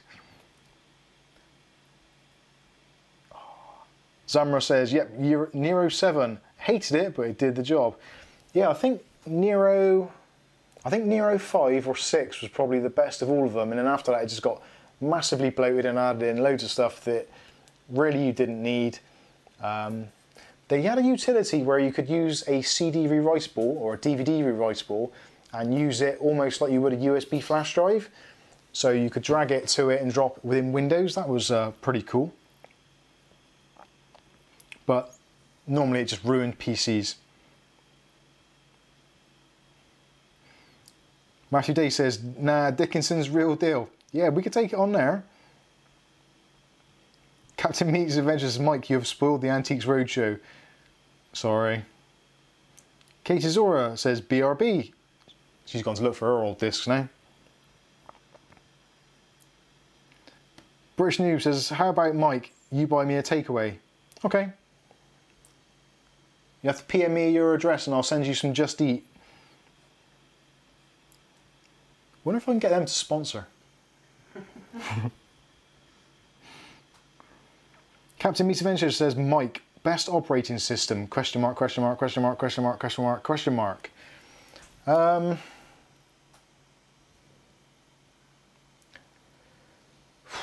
That's a tough one. The best operating system. I would say probably for its time, arguably Windows 2000 Service Pack 4. And I'll explain why that is. It was reliable, more so than Windows ME and 98 SE, which was around at the time. It was secure, because obviously you got the NT login and the NT kernel, which was inherently more secure. It did take up more room and it did take up more resources, so it wasn't quite as nippy, but you could tweak it so it would become a little bit more speedy. So I would say at the time, for actually making the PC experience a little bit more enjoyable, I would say Windows 2000 Service Pack 4, which is probably not going to be a popular choice, but I think that was the first time where I realised that you could play games on a PC and use it as a business tool or work tool without all that kind of fluff, and it was actually pretty good. And also, if you wanted to, then you could join to a server and all that kind of stuff. Most people back then probably didn't want to do all that, but I found it nice that you could. You could join a domain, or you could have a standalone machine, or you could have a decent work group and mapped folders and all that kind of stuff. And I thought it was really good. So I would say of its era, Windows 2000. Modern day, it's got to be Windows 10, purely because it's constantly evolving. It's the first real operating system that I've used where I haven't had to have a separate dedicated antivirus or firewall program, because it's got it all pretty much baked in. generally most things just work. If you swap a motherboard, swap a graphics card, 9 times out of 10 you can swap a hard drive and it'll boot up. Might take a couple of reboots and some drivers, but generally it'll reboot. We don't get that dreaded blue screen of death or drive not found, all those kinds of things when you went from Intel drivers to AMD drivers or Realtek drivers to whatever Intel. You don't get that anymore. So I think Windows 10 as a modern operating system is actually pretty good, pretty quick, pretty reliable. Yeah, I'd say Windows 2000 and Windows 10 are probably the best two. XP was good and worked on pretty much any hardware. So those would be my top 3, definitely.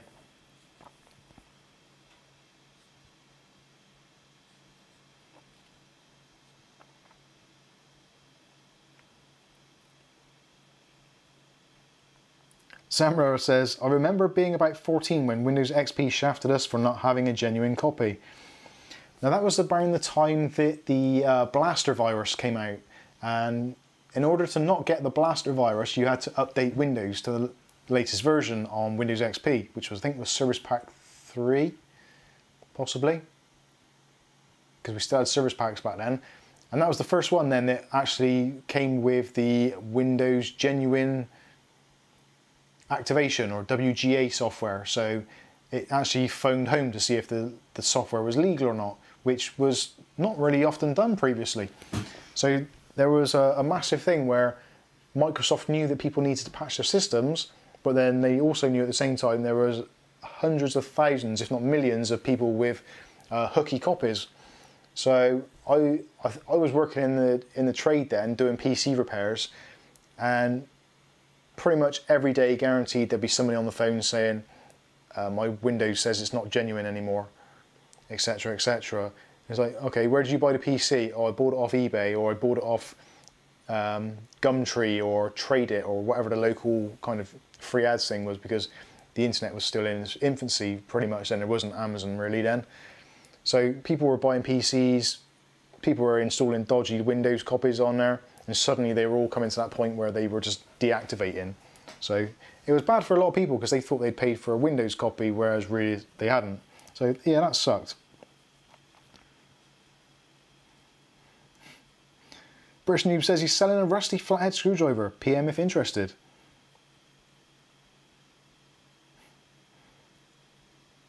British Noob says Mac OS. You're just being stupid now. Although saying that, I was considering today buying an iPad. And not because I had a headache. I actually want... I'm seriously... Well, you can see, I'm still wearing the watch. I've gone back to the phone. Oh, Zamra, that's very kind of you. Thank you. Just wanted to support the content.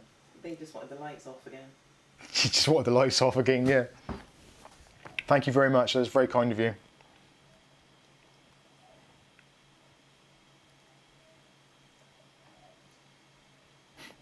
Matthew Day says the death of the devil's own key.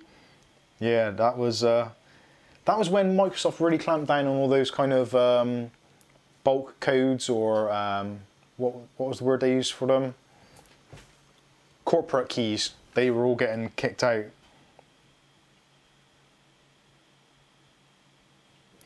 British Noob says, call me stupid, but if I gave you money...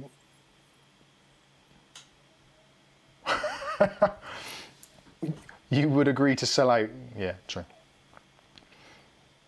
Skystalker says, geez, you went back to your iPhone. Make your mind up.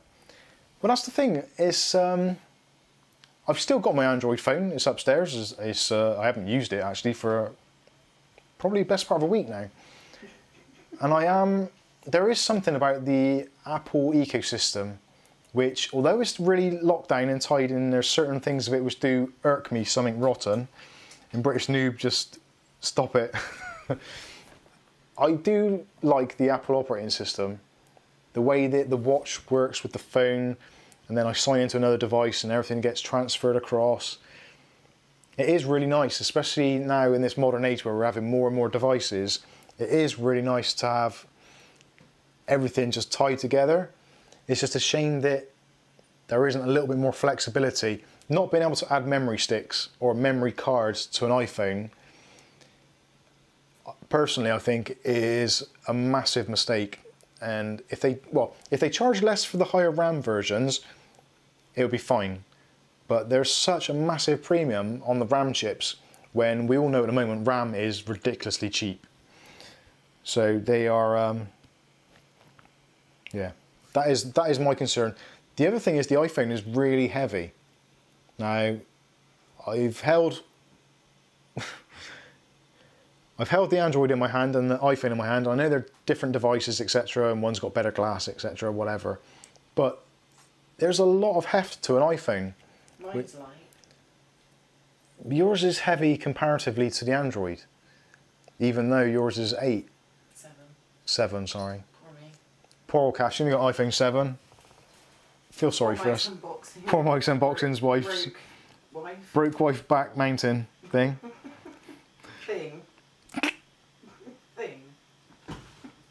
Captain Meets Adventures says, Mike, you get your free subscription on Apple TV Plus.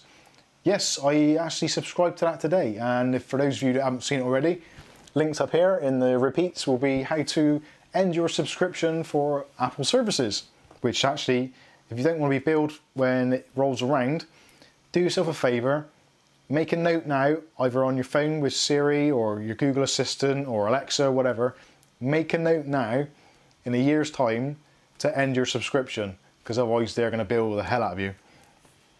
Free is good, being billed is not so good. Katie Zora says, oh Mike, what RGB fans do you recommend? Now actually that's a very interesting question, because actually first of all I'll say, can you be a bit more precise? Are we talking RGB or addressable RGB? Because although they're the same, they're technically very different, and there's a different answer for each one. Matthew Day's got to join in. Bless you. Now for those of you that don't know who Matthew is, Matthew's got a YouTube channel also, doing some unboxings and some product reviews. Do yourself a favour, or do me a favour, and do Matthew a favour as well. Click on his user profile, click on the 3 dots and visit channel. Throw him a like, throw him a sub, throw him under the bus, do what you want to do. And into noob. Captain Meets Adventure says it's only $4.99 to be fair. It is only $4.99, but then when you take into consideration your Netflix, Prime, Apple TV, Sky TV, all these sort of subscriptions, it all mounts up and it ends up to the point where you turn around at the end of the month and you're like, whoa, what happened to my wages? Where do you go? Oh, I'm subscribed to this, this and this, this. And there's not enough hours in the day to watch it all. It really ain't. British Noob, back off Matthew, I will find you. Oh dear. British Noob says he's going to dislike all his videos. Now, this is just friendly banter because Matthew and the Noob are all in our Discord and we all know each other. Well, not intimately, obviously, but we know each other and we talk to each other. So for those of you that don't know us or are just new to this channel or whatever, then yeah, we are, despite our kind of, our little jibes of each other, we are all good friends. Sky Stalker just subscribed to Matt's channel. Thank you, Sky. That's what we're trying to do here. Like, there's too many people on YouTube who are kind of really guarded and kind of don't want to recommend or promote other people or help each other up the ladder. Everyone starts somewhere, and if I can help someone a little bit, fantastic. If someone wants to help me, fantastic. It's all good. It's a really, really cool thing. It's a platform, and platforms need support. So support from you guys, support from other YouTubers, support from contributors, support from suppliers. That's what it's all about. That is why it's propping up this big platform, when we're all working together and helping each other out. That's what it's all about.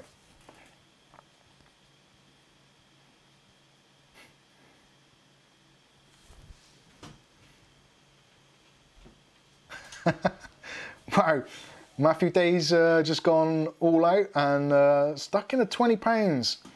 That is very, very kind of you, Matthew. You don't have to do that at all. None of you have to do it. It is massively appreciated. And Kath's buttocks are getting a fantastic workout over there. She'll be down in a size 6 before we know it. Okay. again. She got me to say again. She has been a size 6. Have 20. I can spend my Google Op Rewards credit on the phone app. Oh, that's pretty cool. Captain Meets Adventure says, I watch more YouTube than TV, always looking for new stuff.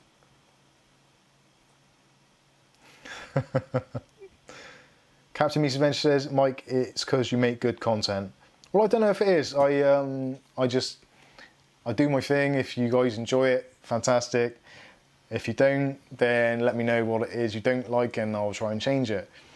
It's a really difficult thing. YouTube is such a wide and diverse platform. It's impossible to please everyone. It's like in politics, obviously, Brexit at the moment, all that stuff. The politicians are in a really awkward position. A, because they're full of shit. B, because they're trying to please everybody and it's never going to happen. So, yeah, you're never going to please all the people all the time, but you can totally, yeah, you can please some people. Make the most of what you can do.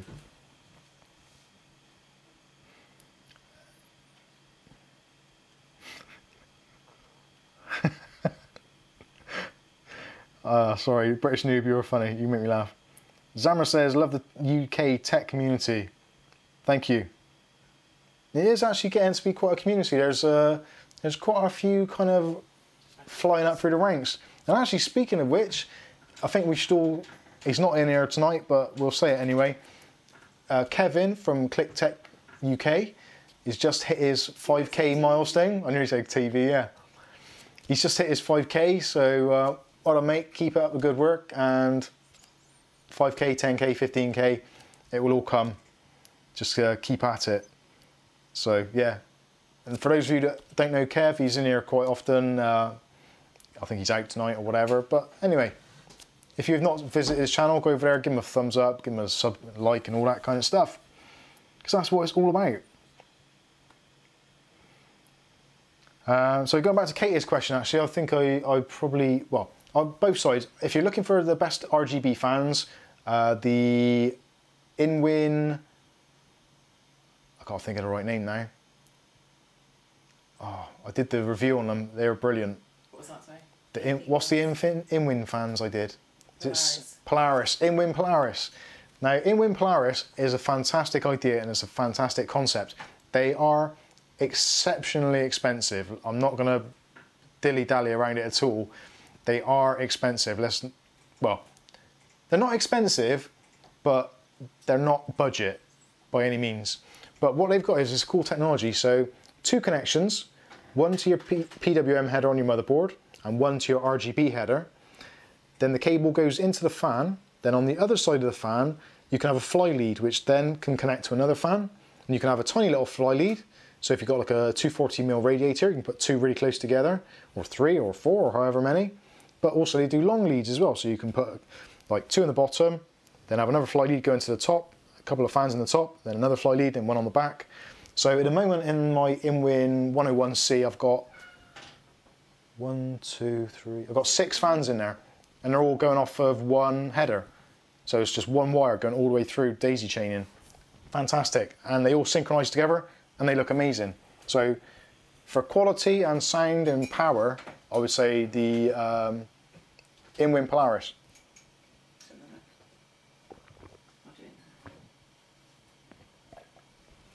Sorry about that. Addressable RGB is another matter altogether because I'm still struggling with those.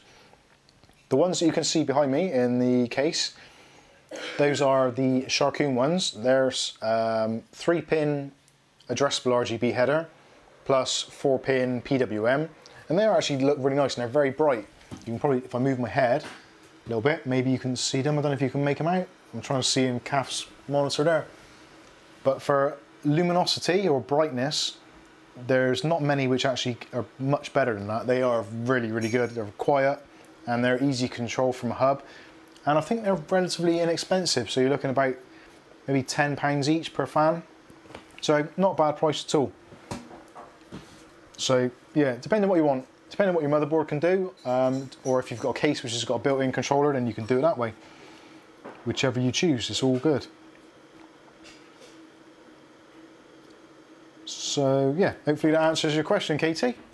I'm actually in a position now where I've got my InWin 103, so I had to check. Yeah, InWin 103, which I want to do a rebuild in, but InWin haven't released their fans over here yet, the new Cirrus Loop, which are really nice, but they don't have the pass-through connector, which is a bit odd.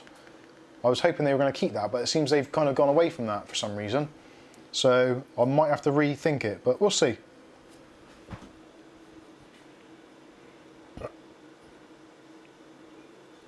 Oh, British Noobs, go in. Don't go. Please stay.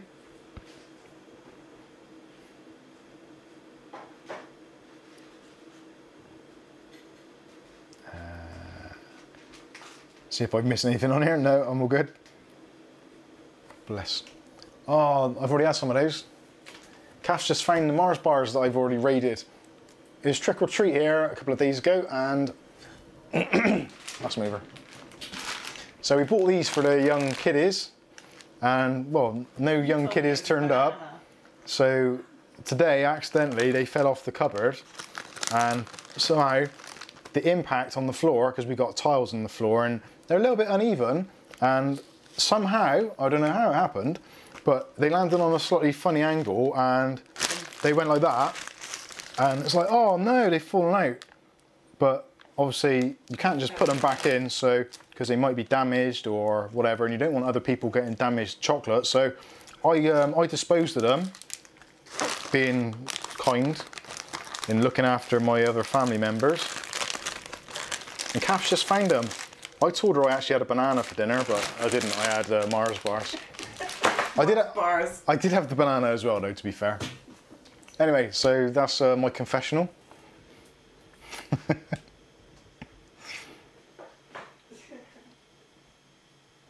British Noob says the UFC is calling me. I want to see some peeps get knocked out. Dude, you got some serious aggression. Just woosah. Rub your nose there, innit? Do your pressure points in your ears. Woosah. Martin Lawrence taught me that. Very clever guy. Ah, ClickTech UK. Typical, he comes in now after we've congratulated him. So ClickTech UK, Kev, just hit his 5k subs, as we said just now. So, yay! Captain Meets Adventures Liverpool are on match of the day. All right, all right. Well, I passed it to him, and then I passed it to him. That was terrible. Right, I'm going to pack some of this crap away, because this is just horrendous. I don't even know why I got... Why did I get all this out? Oh yeah, to show you guys. So, out of the kit, what have you lot got of this lot? Have I gone a bit overboard with all this stuff? Swiss Army knife? Should I have just used a Swiss Army knife? To be honest with you, for home stuff, you could probably get away with considerably less. Like, considerably less. Yeah. Kath says even in the 2000s I probably could as well. But well, that is one thing that people can't say about me, that I'm not prepared.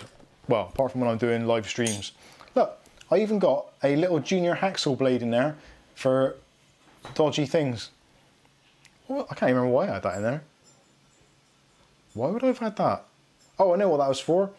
Years ago, when you were taking out the PCI Express blanking plates, cases used to be made of actual proper metal, like steel and SECC. So you couldn't just bend them a little bit and they would come out.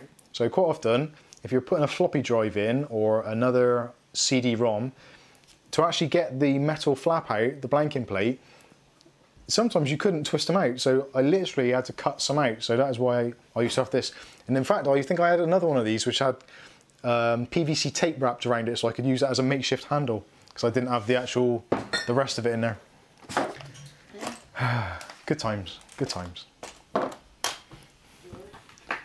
So, moving on to other things, actually, what else is up this week? We have had new graphics cards released, haven't we? The 1660 Super. What are your thoughts on that? I am considering a graphics card upgrade of some sort, but I don't really know why. My 1070 still does what I need it to do, even on my 1440 screen. What is the point in upgrading at the moment? Is there? Captain Meets Adventure says, you got this out for good content. Well, I don't know if it was good content, but it was therapy. I got to be honest with you, I actually do miss doing the on-site PC stuff and going around to people's houses and fixing their PCs and that. And I have actually said that if I get to the point where I like win the lottery or I've got spare time on my hands and I've got nothing better to do, what I wanted to do was to actually go around to kind of like disabled people's houses or those that have kind of maybe like veterans or like old people who fought in the war and all that kind of stuff, and just go around to their houses and help them set up their PCs or fix their PCs, or even just give them a PC. Like if they just want to get online because they got family the other side of the world or something, it'd be kind of nice just to do that, wouldn't it? No pressure, not have to bill anybody anything, do it all for free and just go around to someone's house and just help someone out, you know? Especially maybe like disabled people or people with like learning difficulties. Those are the people that probably make a lot of use out of PCs and stuff. So it'd be really nice to kind of go around and just help them out, you know? Help out a fellow human being. If you can't do that these days, then, well, what's the point? But yeah, I think that's what if I win the lottery, that's what I'll end up doing. I'll get myself a little van and just totter around, go around to people's houses and fix their PCs for free. What could be nicer than that? I can't believe all that's gone back in there. Well, apart from the screwdrivers. Oh, I miss that old case, I really do. Oh, got a bit of room on the desk now. See what's going on. Katie's got her RTX 2070 Super. How's that working out for you? Is it a good card?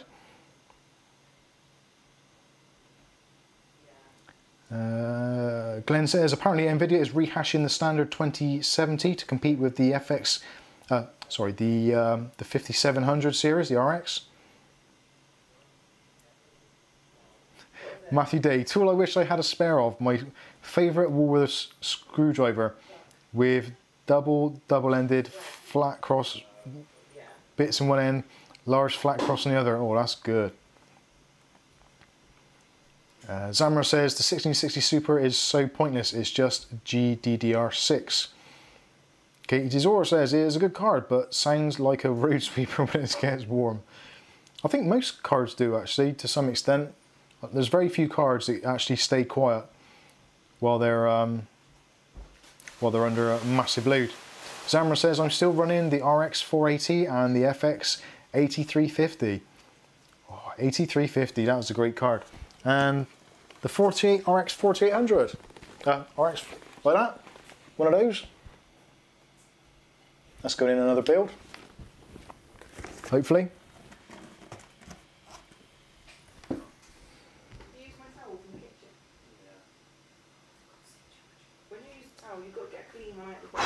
Right then, what do you reckon? Should we have a quick look at this motherboard?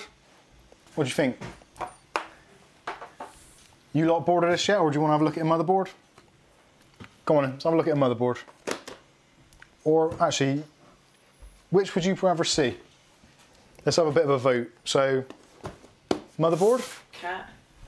Cat? Kath? No. I'm not going to do the Ryzen because that's just boring shit. So, power supply, docking station, motherboard. I'm pretty sure I know what the outcome is going to be, but I will let you decide. Sky's still going, yeah, let's do it. Yeah, whip it out. Woo, woo. Cat. Glenn says PSU, let's have a look at that. Now that surprises me. Sky's saying the motherboard. I'm saying the Mars bars. Kath's eating the Mars bars. She's got to get some calories inside her now after all that workout, turning the lights on and off. Matthew Day says PSU, good for the price. Paul saying the motherboard. Richard's thinking PSU. So PSU is Captain Meat saying thoughts on TJ. I don't even know what that means. Oh, he's retracted his message. Right, let's have a look at the power supply, because this one's actually a little bit interesting. This is £30 in the UK at the moment. Now there was another option which was from C McKnight, another regular on the Discord, who recommended I think it was a 600 watt, and it was a semi-modular. But unfortunately, they didn't have one in stock, and it was a good couple of weeks wait. So I wanted to get this build done and dusted, so I went for this one again. It's going into a GAMEMAX case. The GAMEMAX, no, it's not even a GAMEMAX, is it? It's bloody Sahara. I just thought that. Damn it. Can you see the utter look of disappointment on my face? I'm not upset, I'm disappointed. Those are the words you don't want to hear. I'm disappointed in myself. Captain Meets Adventures says, yeah. Mike, thoughts on the new NVIDIA Shield TV and Pro?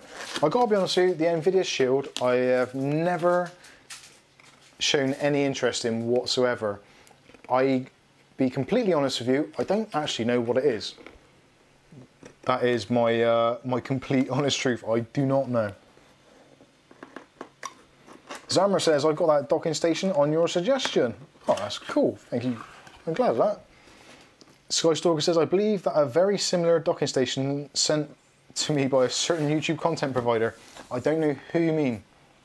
Well, actually, this is a slightly different one than we had on last time, although I'm relatively confident that the internals are going to be pretty much the same. It does actually look similar packaging, but anyway, we'll take a look at that. So have a look at this power supply. Now this power supply, if you have any allergies to ketchup or mustard, or both, or low wattage, or cheap production values, don't watch the BBC and don't watch this. So this is the packaging, as you'll see again in the video when I do the full video and the tests and noise and all that kind of stuff. So actually the packaging, not bad. Pretty impressive. Can you guys and girls see that? Hopefully you can. Yeah. Oh yeah, see it on there. This one's about 10 minutes behind. I still had hair in that video. It's really hot in here. Right, so we've got a bit of cardboard with GAMEMAX on. And that's actually, little things like that make a difference to me because it's the unboxing process. It actually looks pretty cool. Now GAMEMAX actually, even though they have been a sponsor before, yeah, they are nothing to do with this video whatsoever. I've gone and bought this at my own, I would say hard-earned, but this is out of a noob's hard-earned money.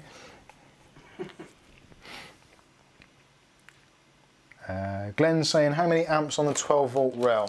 That's a good question, actually. Let's have a look. Going back to Captain Meets Android, it's an Android TV box. Yeah, TV boxes, that's the one thing. I did a few videos for the Tanix TX Pro, which I've probably still got here somewhere, but I don't get any time really to watch TV, and if I do, it's normally on the TV in the front room, which is either the Fire Stick, which again is probably the same sort of deal, or it's my little tiny mini PC, which, because sometimes I'm in there and I want to do some web page browsing or actually play a game or something, I do find a PC to be a lot more flexible as a media center than any of these kind of TV boxes. Or as good as they are, and they do their jobs fantastically well, but I just prefer PC for that particular kind of thing. Anyway, so actually that's quite nice, isn't it? Nice packaging. It's all securely wrapped. I actually feel bad opening this now. But you can see there we've got our ketchup and mustard. Nice Velcro strap on there. Table on the facing that. That's Matthew Day's thing. What's Matthew Day? Table on the box.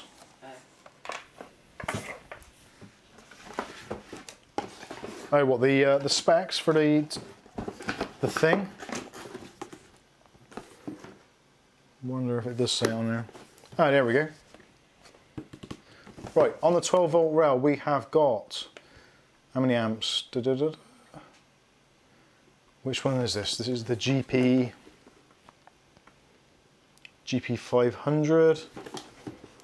So GP500 on the 12-volt rail is 34 amps, which isn't great, but it's not bad.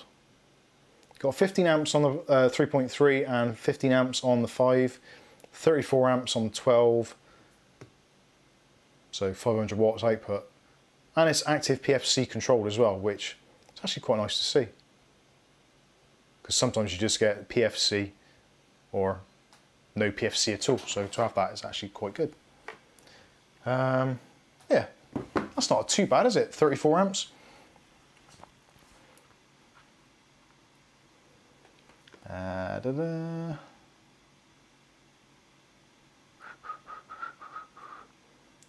Oh, Captain Me's Adventure's got to go. See you next week, mate. Be lucky. Tristan Arthur says, hey Mike, I've just bought a fake 256 gig USB stick. How do I revert it to its actual value? I've just put it in the bin. Throw it in the sea. That's the best thing to do with these things. Any waste plastic you don't want, throw it in the sea. Because Greta hates that shit. She really does. That really gets her knickers in a twist. And that's what we like to see. In the sea. They don't think that they can be reprogrammed. Yeah, so I don't think, sometimes they have had some luck in doing it, but probably what it's easier to do, rather than reflashing it on those drives, if you repartition it and just repartition it to what it should be. So if it's an 8 gig stick, if you take it apart, you'll see on the chip what it is. So then you could, if it's an 8 gig, just repartition it to 7.3 gigabytes, and that should be more than enough. You get the idea. Anyway, let's have a look at this power supply. So connection wise, this is actually what I'm slightly interested in, I'm partially concerned. Now again, braided cables, if you're going to braid the cables, like just braid them right to the end. But there's enough flex on that, so that could probably go a little bit further. Let's see if we can squeeze it up in there, or whether it's been, I think the heat shrink's been done really well on there. That ain't moving. So again, that's not going to be terrible because it's going to be in the top corner of the motherboard, so yeah, not the end of the world, but it's got 4 pins, so that's cool. 24 pin on the old main power. Got a couple of SATAs. How many SATAs have we got actually? I'd imagine it's going to be 6. So, 2 Molex, 2 SATA on that rail, another 2 SATA and a Molex. That is old school. Richard asks if his maths is correct, that 408 amps on the 12 volt rail. Sorry, I'll have to read that. And slightly disappointing, I suppose, but not unusual. Sorry, that's Tom Jones, if anyone's wondering. Actually, that's all right. The connector for the 4-pin or 6-pin PCIe, it's got a really nice slot-on action there. That's nice, like that. It's only one cable, so you've only got one 6-pin or one 8-pin. But again, for a 500 watt power supply, it's not got delusions of grandeur. It's not put on 2 8-pins or 2 6-pins. It's been sensible about it and just given you a single 8-pin, which realistically is pretty much where you'd end up with a build of this sort of nature. If you're spending £30 on a 500 watt power supply, even if it is 80 plus bronze, it's obviously not the most high powered power supply. So for them to actually be upfront about it and just put one PCI Express connector on, it's actually pretty brave. Because a lot of people would look at this and say, well actually I need 2 connectors, so I'm ruling it out. Which is exactly what you should do, because if your graphics card's taking that much grunt, then this isn't the power supply for you. So actually, yeah, hats off to them for that. And having said that, I don't like it when it's got the spurs that hang off of it, so you've got the doubled up connector, which of course you could do, like the adapters I showed earlier in the video. You could put one of those on if you wanted to and split that into 2 lots of 4 or 2 lots of 6 or whatever it may be. But actually for cable management, that's actually going to look really nice. And why is the cable showing though?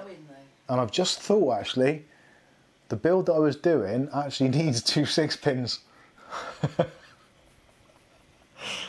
Oh dear. Right, we'll have to rethink that as well then. This has turned out to be one of those days. Or maybe actually, yeah, it'll be fine. It'll be fine. Right, let's have a look at the power supply in a bit more detail. I didn't want to open this, but I will. Okay, so I don't like it. inside there you've got a nice big white fan, and let's do the peelie. No, it's half off anyway. That looks like that's just stuck on over the top. I know, it's removable, that's okay. So 140mm fan, which is nice to see. Most of these you generally end up with a 120, so 140 obviously can spin slower. I would imagine there's going to be a rifle bearing in there rather than a ball bearing or a fluid bearing. But again, 30 quid, you're not really going to expect much more than that. I'd be interested to see who the OEM of this is. I would imagine it's probably going to be the same one that makes the PCs for Walmart. It's A-Data. Great Wall. Invader. XPG, yeah. That's right. Sorry, Kath's on another tangent. But yeah, I'd imagine this is going to be Great Wall power supply. I'd be surprised if it isn't. Again, I will crack it open actually and have a look, or do some investigation and see what we can work out from the PCB. Looking inside, not really a great deal of identification on there. There's some pretty decent heat sinks in there, spread out over quite an area. And again, 140mm fan, so can't really go too far wrong. It looks alright, it's got this nice matte finish on it. So yeah, good quality clicky button, happy days. And it's a full range, so it's got a full range sticker on there, so this is suitable for use pretty much worldwide. So 110 volts over in the US, 230, 240 over here, no problems at all. So if you're building a PC and maybe you're going to take it abroad or whatever, then it's got the circuitry in there to handle that. I did notice today actually even the more expensive power supply in Kath's computer, which is the Be Quiet System Builder 8, that one has actually only got 230 to 240 volt spectrum on it. So that's in some ways is a good thing, because the way the 80+ rating works is it's easier to get a higher 80+ rating with the 110 system than what it is on the 230 system, because of the way it works. So you can be more efficient in the US but less so in the UK, but still get the same 80+ rating. So if you do a model which works in both areas, then it's a little bit easier to get your ratifications. Although I think it does take into account the voltage spread as well. I could be wrong on that. Anyway, moving on. Which case are we putting it in? Was this for Glenn or was Yeah, this for that A? that one there, the Sahara. So here's on where I said that wrong. Kath said it wrong. Zamra, sorry. The build is going to be going into, I thought I was putting in a GameMax case, but it's not, it's going into a Sahara case. So I was trying to match up the brands, but that's obviously not going to happen now, because I failed to notice that they're completely different brands. But hey ho, life goes on. It'll still be a nice build, and actually the PC, from what I can work out in my head, the PC is going to cost about, well, it's going to be, I'll be selling it for about £300, which for a pretty decent PC with a Ryzen 5 1400, 16 gigs of RAM, half decent GPU, nice case with Windows license and Office on there installed, genuine licenses. 300 quid is actually, I think it's actually a really good price. And hopefully should last for quite a while. I'm never going to get that back in there, am I? We'll try. So there's the power supply. What do you reckon? Would you use one of these in your own rig? A lower powered rig, obviously, because it's only a, well, it says 500 watts on there, but I would say it's probably closer to 400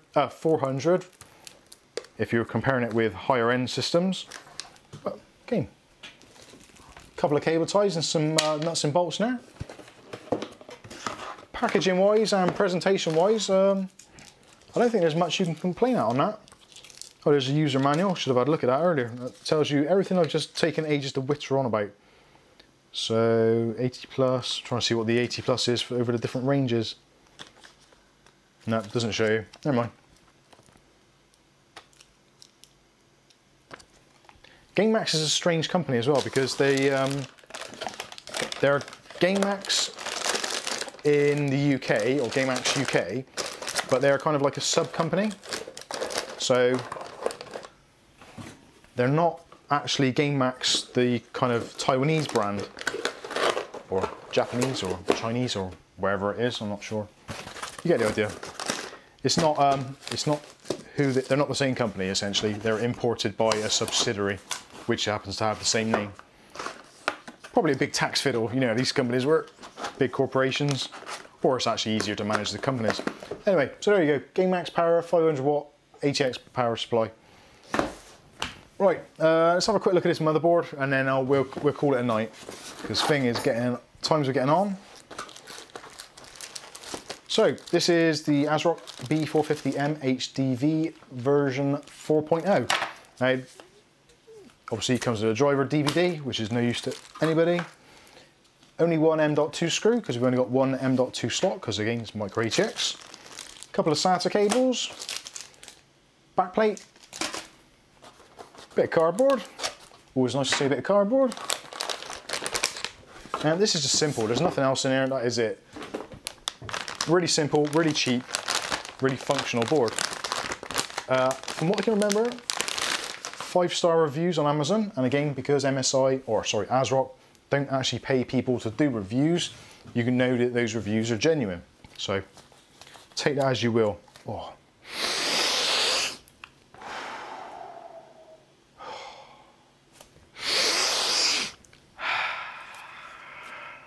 I love the smell of fresh PCB in the morning, even though it's the evening, but for some of you it might be the morning.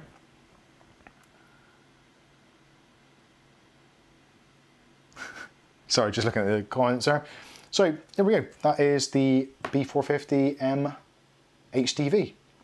So again, super simple, which actually in a lot of cases, no pun intended, works really well because there's less to go wrong.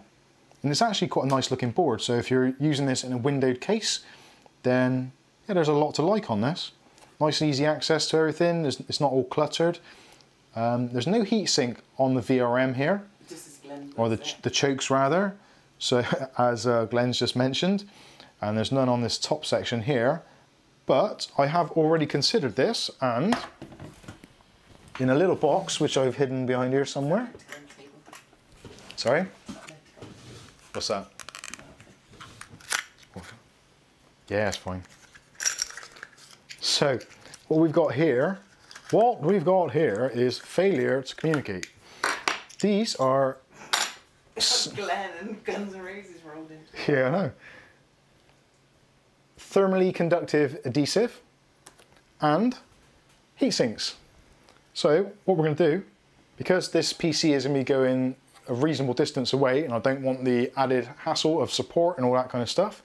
So what we're going to do is we're going to stick on a heatsink on there, over those chokes there, and hopefully, if I can, I'm going to try and stick one in there, which I don't think is quite going to go.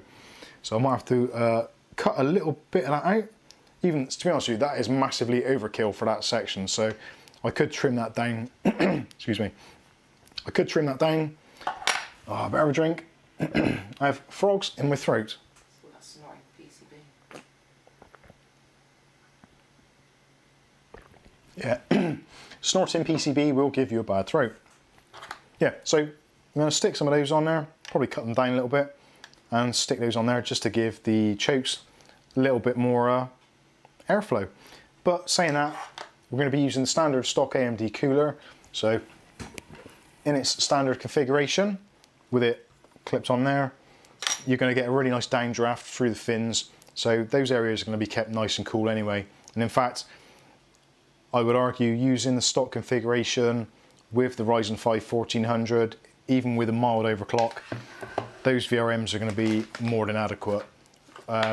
Some people have done tests on these already and they managed to get some pretty significant overclocks, even with its limited power delivery, which is expected. You've only got a 4-pin ATX connector in the top here, so obviously it's not designed for taking loads of power.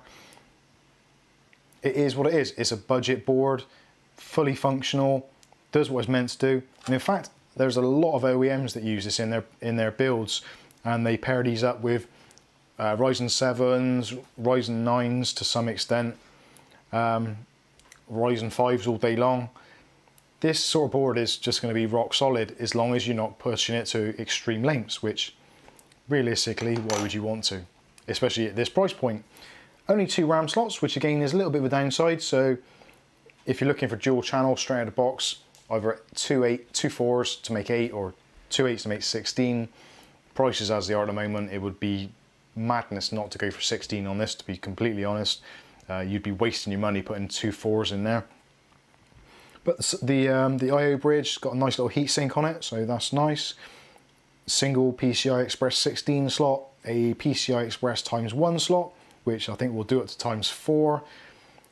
M.2, Ultra M.2, so NVMe drives or SATA SSDs. No problems at all. One thing I don't like about Asrock boards is they always have the USB header on this side. I would so much prefer to see it on the bottom, but again, that's a minor gripe at sort of £50, which is what this board costs. Did I mention that already? This board's £50. Seriously, people, £50 for this motherboard. What do you expect? Zamra's asking why, but you should explain it is a budget of 300. Sorry, what was that? Zamra's saying why the power supply and the motherboard. Oh right, yeah. That's the reason why this is all budget stuff. Basically, an old friend of ours from our BBC days wants a new PC, doesn't want to spend a load of money, not going to be using it for a great deal, internet, email, word processing, tiny little bit of video editing. They've actually gone from a Core 2 Duo system, which I built probably about 4 or 5 years ago, so comparatively this thing's going to be night and day. From what I can remember, I think the graphics card I put in that machine, actually for the task of video editing, with the very basic video editing system, was something like an NVIDIA GT 200 series or something, like the fanless version. So what we're talking here is going from a very low-end system like an E4400 Core 2 Duo, which I think was 2 GHz, overclocked to 3 GHz, to a 4-core, 8-thread system with 16 gigs of RAM. Yeah, it's going to be completely night and day. And also in a nicer case and all that kind of stuff as well. Because obviously things have changed in the last 5 years quite dramatically. The whole landscape has really. Who'd have thought 5 years ago that you'd be buying AMD systems again? Back then it was the FX stuff, which people didn't take to very well. The budget-minded did, but the higher echelon, or the people with lots of money to burn, were always Intel. Downsides of this board, so a couple of downsides which I can see already. Obviously the power delivery isn't fantastic. There's a very small amount of fan headers in here, so we've got a CPU fan header, and on this side we've got a chassis fan header on this back side, which you'd expect to see, but there's only one additional fan header here at the bottom, and it's only a 3-pin header rather than a 4-pin PWM, which again is a budget board, so you're not expecting much. So perfectly functional. It's at least you've got 3 headers rather than just 2, so it's not going to be that bad. And actually the case that it's going into, the like I said, the Sahara P10 Sync, the P10 Sync has actually got its own fan hub built into it with a remote control, so it only needs 1 header anyway. So we'll plug it into that rear chassis fan header and it's going to be absolutely fine. Again, it's not going to need a massive amount of cooling. Most of the cooling is going to be taken care of by the actual processor, the stock cooling fan. So yeah, actually I quite like the look of it. It's quite neat. And the more I look at these boards, the cheaper boards, you think this is a B450 chipset, so you're going to get a little bit of an overclock. You will get a little bit of precision boost as well for supported CPUs, but if you really wanted to get the most out of a processor, you'd be spending £200, give or take, which is 4 times the price. And for what? Maybe 500 megahertz faster overclock? Which isn't a lot. So £200 to get that amount of performance. Yeah, graphics cards and all that kind of stuff, and extra flexibility with extra headers and all that kind of stuff. I get it. People want to do it, they want to have nice systems, but this is functional. This will work with the components we're putting on it. It is going to perform a solid, stable platform for a PC, and it's 50 quid. it still blows my mind that you can get all this technology onto one board for 50 quid. Really does. Anyway, that's enough of that. So what do you think? Honest opinions. I think it's actually good. I think it's great value for money. It's the cheapest B450 board I could find on Amazon. And again, we'll probably put links in the description underneath because we are absolute sellouts and we love for you to use our affiliate links and all that kind of stuff. But I cannot think of one justifiable reason why I shouldn't use this board. I was trying to think of reasons why I should, and I was thinking, well, actually there's no real reason why I should use this board. Why don't I look at it the other way around? Why shouldn't I use it? Which makes more sense. And I cannot see a logical reason why I can't use this board or why I shouldn't use this board. Skystalker says, I'll go through reading these in a minute, but I'll go through what I can see here at the moment. Skystalker says, Mike, what is the difference between 3-pin and 4-pin fan headers? Well, traditionally, fan headers used to always be 3 pins. So you had one which measured RPM, one which provided voltage, and the other one was a ground. So depending on how much voltage you gave to a fan, that would give you a higher rotational speed, which would then be sent back through the connector. So pretty much like a desk fan. Give it more voltage by pressing more buttons and you get a faster speed. So PWM, or pulse width modulation, added a 4th pin. So with that then you get further control. So rather than going up in steps of voltage, you could go up and control it infinitely from its lowest rated RPM to its highest rated RPM. So that is why on a lot of fans you can set a curve and you can have multiple points on a graph. Whereas with a lot of DC based fans or 3-pin fans, there was only certain amounts of voltages which would actually make a difference in the fan speed. So they'd step up and you'd have noticeable jumps, whereas PWM kind of smooths out that modulation between the different voltages. There's probably someone who can explain that a lot better than I can, but that is the kind of the basic version of it. Essentially, 4 pins is better than 3 pins, more control, more feedback to the motherboard, more reliable RPMs as well, I think, because I think the RPMs on the 3-pin is kind of almost like a guesstimate based on the voltage. But again, I could be completely wrong on that. But anyway, I think it's a nice board. I like it, and the fact is Ryzen 3000 ready out of the box. Takes the Athlon 200G series straight out of the box, Raven Ridge 2. So again, if you're building a budget system with Athlon 200GE and you don't want all the faffing around of flashing the BIOS or spending a ton of money, like £100 plus for one of the Max boards, which have got the USB flashback and all that kind of stuff, this is perfect. Absolutely perfect. Budget builds, even mid-range builds, and like I said, OEMs are going to stick these in big high-end systems because it's going to be a cheaper way for them to do it.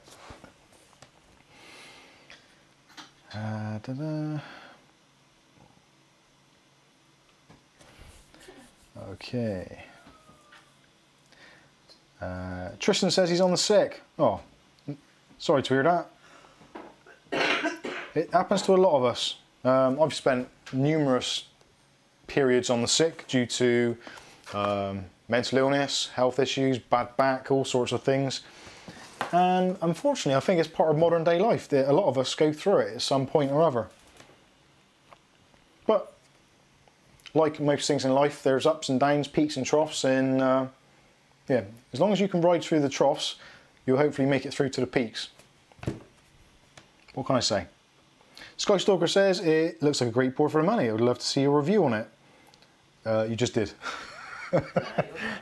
I would do a better one. You'll know it'll be better because it'll have B-roll. Other than that, it'll probably be the same review. But I will do some more testing, I'll do some more looking into it as well. And I will be doing the build on it as well, so you'll see how it all works. Zamra says, what SSD are you going to use for the budget? Now that is actually a very good question. In the PC part picker listing, which I'll try and put in the video description after we finish this. In last week's, isn't it? I think it might be in last week's already. I'm not sure, but I'll find the listing. So if you come back, it's in my PC part picker listings, Mike's Unboxing. If you search for that, it's under Glenn's build. And I think I went for a ADATA SU600, which is a 240 or 256 gig SSD, just a SATA SSD. I was thinking it would be nice to do NVMe or M.2 in here just to get rid of some wiring, but realistically for the extra money, probably not entirely necessary. I think the drive was about 24, 25 pounds. And also with that, I'm going to put some mass storage, which will probably be I think again that was in a Hitachi 1 terabyte Death Star or whatever their drives are called now. So I think that's a pretty flexible system. So plenty of storage. So if he wants to keep, Glenn used to do a lot of work as a entertainer back in the days on like holiday camps and stuff.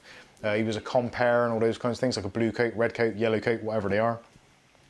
So he's got a lot of old footage, a lot of old pictures, memorabilia, that kind of stuff, which he likes to keep. So it's a common thing as we get older in life. You like to reminisce about things from younger days, so you keep it all on your hard drive. So nice big hard drive to keep all those files on, because a lot of the stuff is from older footage, so lesser file sizes, so 1 terabyte should be more than adequate. I think in his previous computer, I think I put in a 500 gig drive, which I'm not too sure if he's filled that up yet or not. If he has, then I'll transfer that or put that drive into the new machine, whatever we need to do. Matthew Day says, did I make a bad choice building Haswell? No, probably not. Haswell's still a pretty decent platform. It is getting on a bit, it's aging a bit, but still perfectly functional. Skystalker says, excellent explanation, Mike, thanks. Oh, that's okay. It probably was wrong. You might want to go to Wikipedia. I think it was along those lines. It's been a while since I've looked into it. Tristan Arthur says, nice thought. I'm not sure what that was for, but maybe that was the peaks and troughs. Baby U says, I have Asrock B450 Pro 4 ATX, pretty solid board with my Ryzen and OC. Baby U, funny enough, today I was doing CAF's build in the ADATA XPG Invader case, and the motherboard in there is that same one which I reviewed, the Asrock B450 Pro 4, which actually I found yet again to be a very satisfactory and actually a really nice board. I really do have a thing for Asrock boards. I don't know, some boards you just get an affinity with, and as long as they're reliable as well. Like MSI has their ups and downs where they did really good previous series. The latest stuff is not so great. Gigabyte have similar issues where they have kind of ups and downs. But Asrock in general, since their early days when they were still part of Asus, some of their old the KG741G, which was their SIS based chipset motherboard for the Athlon boards and stuff back in the day. That was horrendous. I think that was a socket S370, so it was Intel, AMD or Cyrix, I think S370 worked on, possibly. But yeah, that was a particularly bad board, very, very high return rates. But as Asrock have come through, I would say they're actually one of the top tier players now.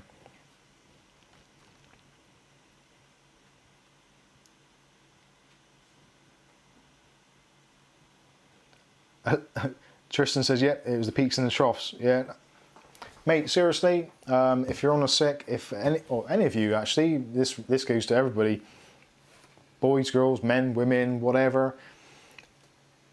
If you've ever had anything like mental illness or back problems or physical disabilities or whatever, times get you down, and people do get down. It's part of life. I think it's part of growing, evolving as human beings. But if you don't experience the lows, you don't appreciate the highs. So always bear that in mind. Like, yeah, you might be in a really dark place,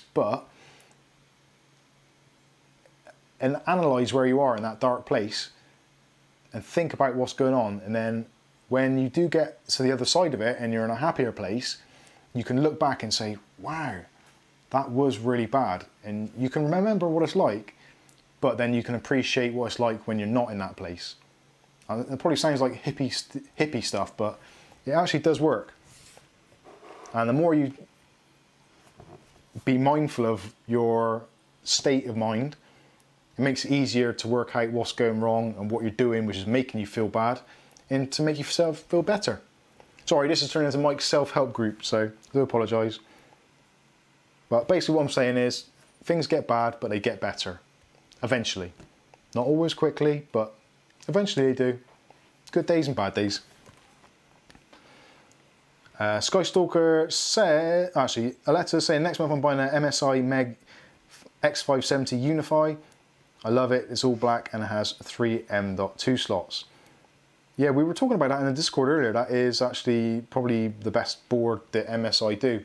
And they've essentially had to do that to rectify the problems with, well not problems, but the shortcomings of their other boards in the range. But the Unify seems to have done really well. Skystalker says Asrock is no longer a subset of Asus.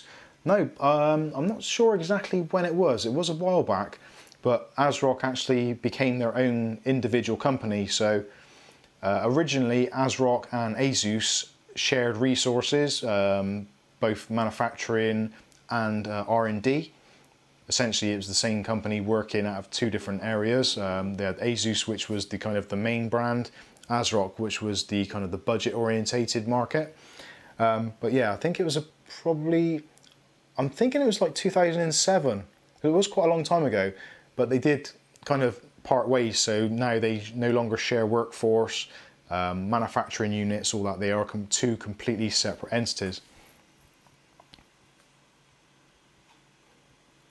Glenn says he's sorry he's away AFK for 5 minutes. Yeah, you have to catch up. I don't know what happened either. Alexa's showing off there are 2 TBs. Just put 2 GBs there, but that's a typo. Dyslexia for you.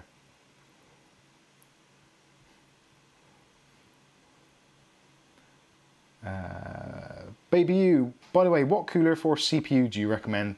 It must be just quiet and not expensive, like 30 bucks or $30.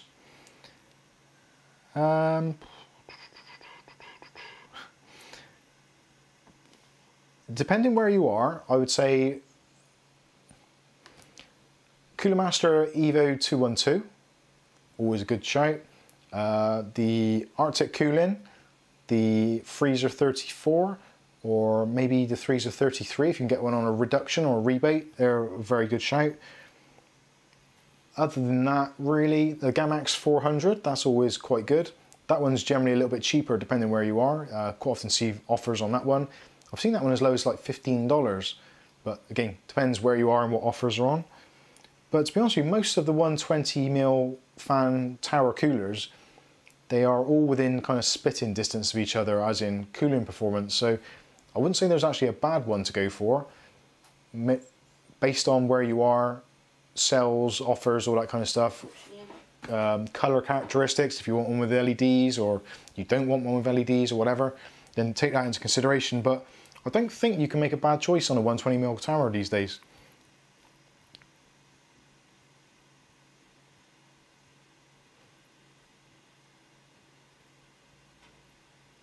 Hoodie Shopper says, Jeff? My name's Jeff.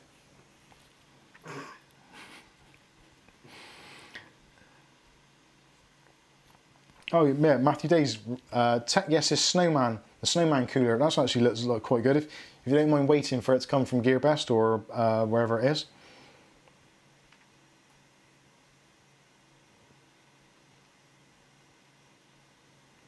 Glenn says, get the best sub $30 cooler that has the most heat pipes.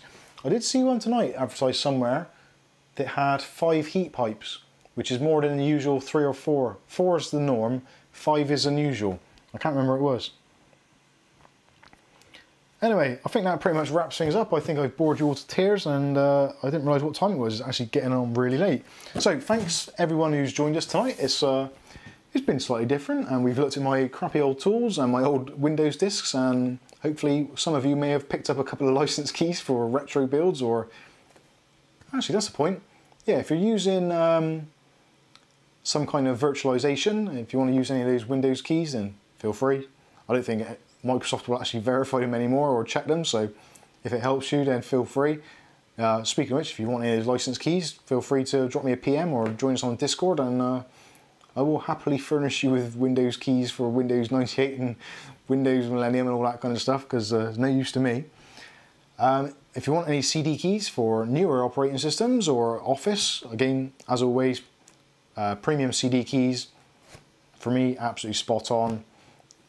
Can't fault the price. £3, or, well, I think it works out about £2.80, because it's based on the exchange rate for euros, but for a Windows 10 retail license key, for like less than £3 seems bizarre. How they can do it, I do not know.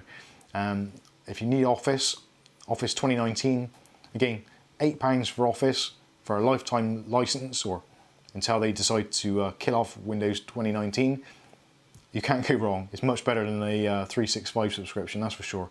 Unless you need the extra storage, that is, in which case that's a different kettle of fish. But check out Premium CD Keys if you want discount code. Discount code is Mike's Unboxing. Yeah, that pretty much wraps things up. If you want to see more detailed videos about all the stuff we've mentioned here tonight, and also Kaf's build in the ADATA XPG Invader, also my upgrade when I'm doing the upgrade on the Ryzen 5 3600. For those of you that are doing video editing or content creation, more so than gaming, I'm going to be comparing this directly with the Ryzen 7 1700X, which is what is replacing it with, which kind of on paper, pound for pound, they should be within spitting distance, but I think this is going to outperform it by quite a margin. So keep tuned in to see how that goes. But thanks to everyone tonight who has contributed, commented, and thrown me super chats. We do appreciate it, and Kaf is waving over there. I'll wave for her as well. Oh, the cat's woken up as well. Yeah, so there we go. So thanks everyone. Yeah, Skystalker saying there he's got the key as well and found it to be really good, so it's not just me. Thank you all for bearing with us for the last nearly 3 hours. What the hell is wrong with me?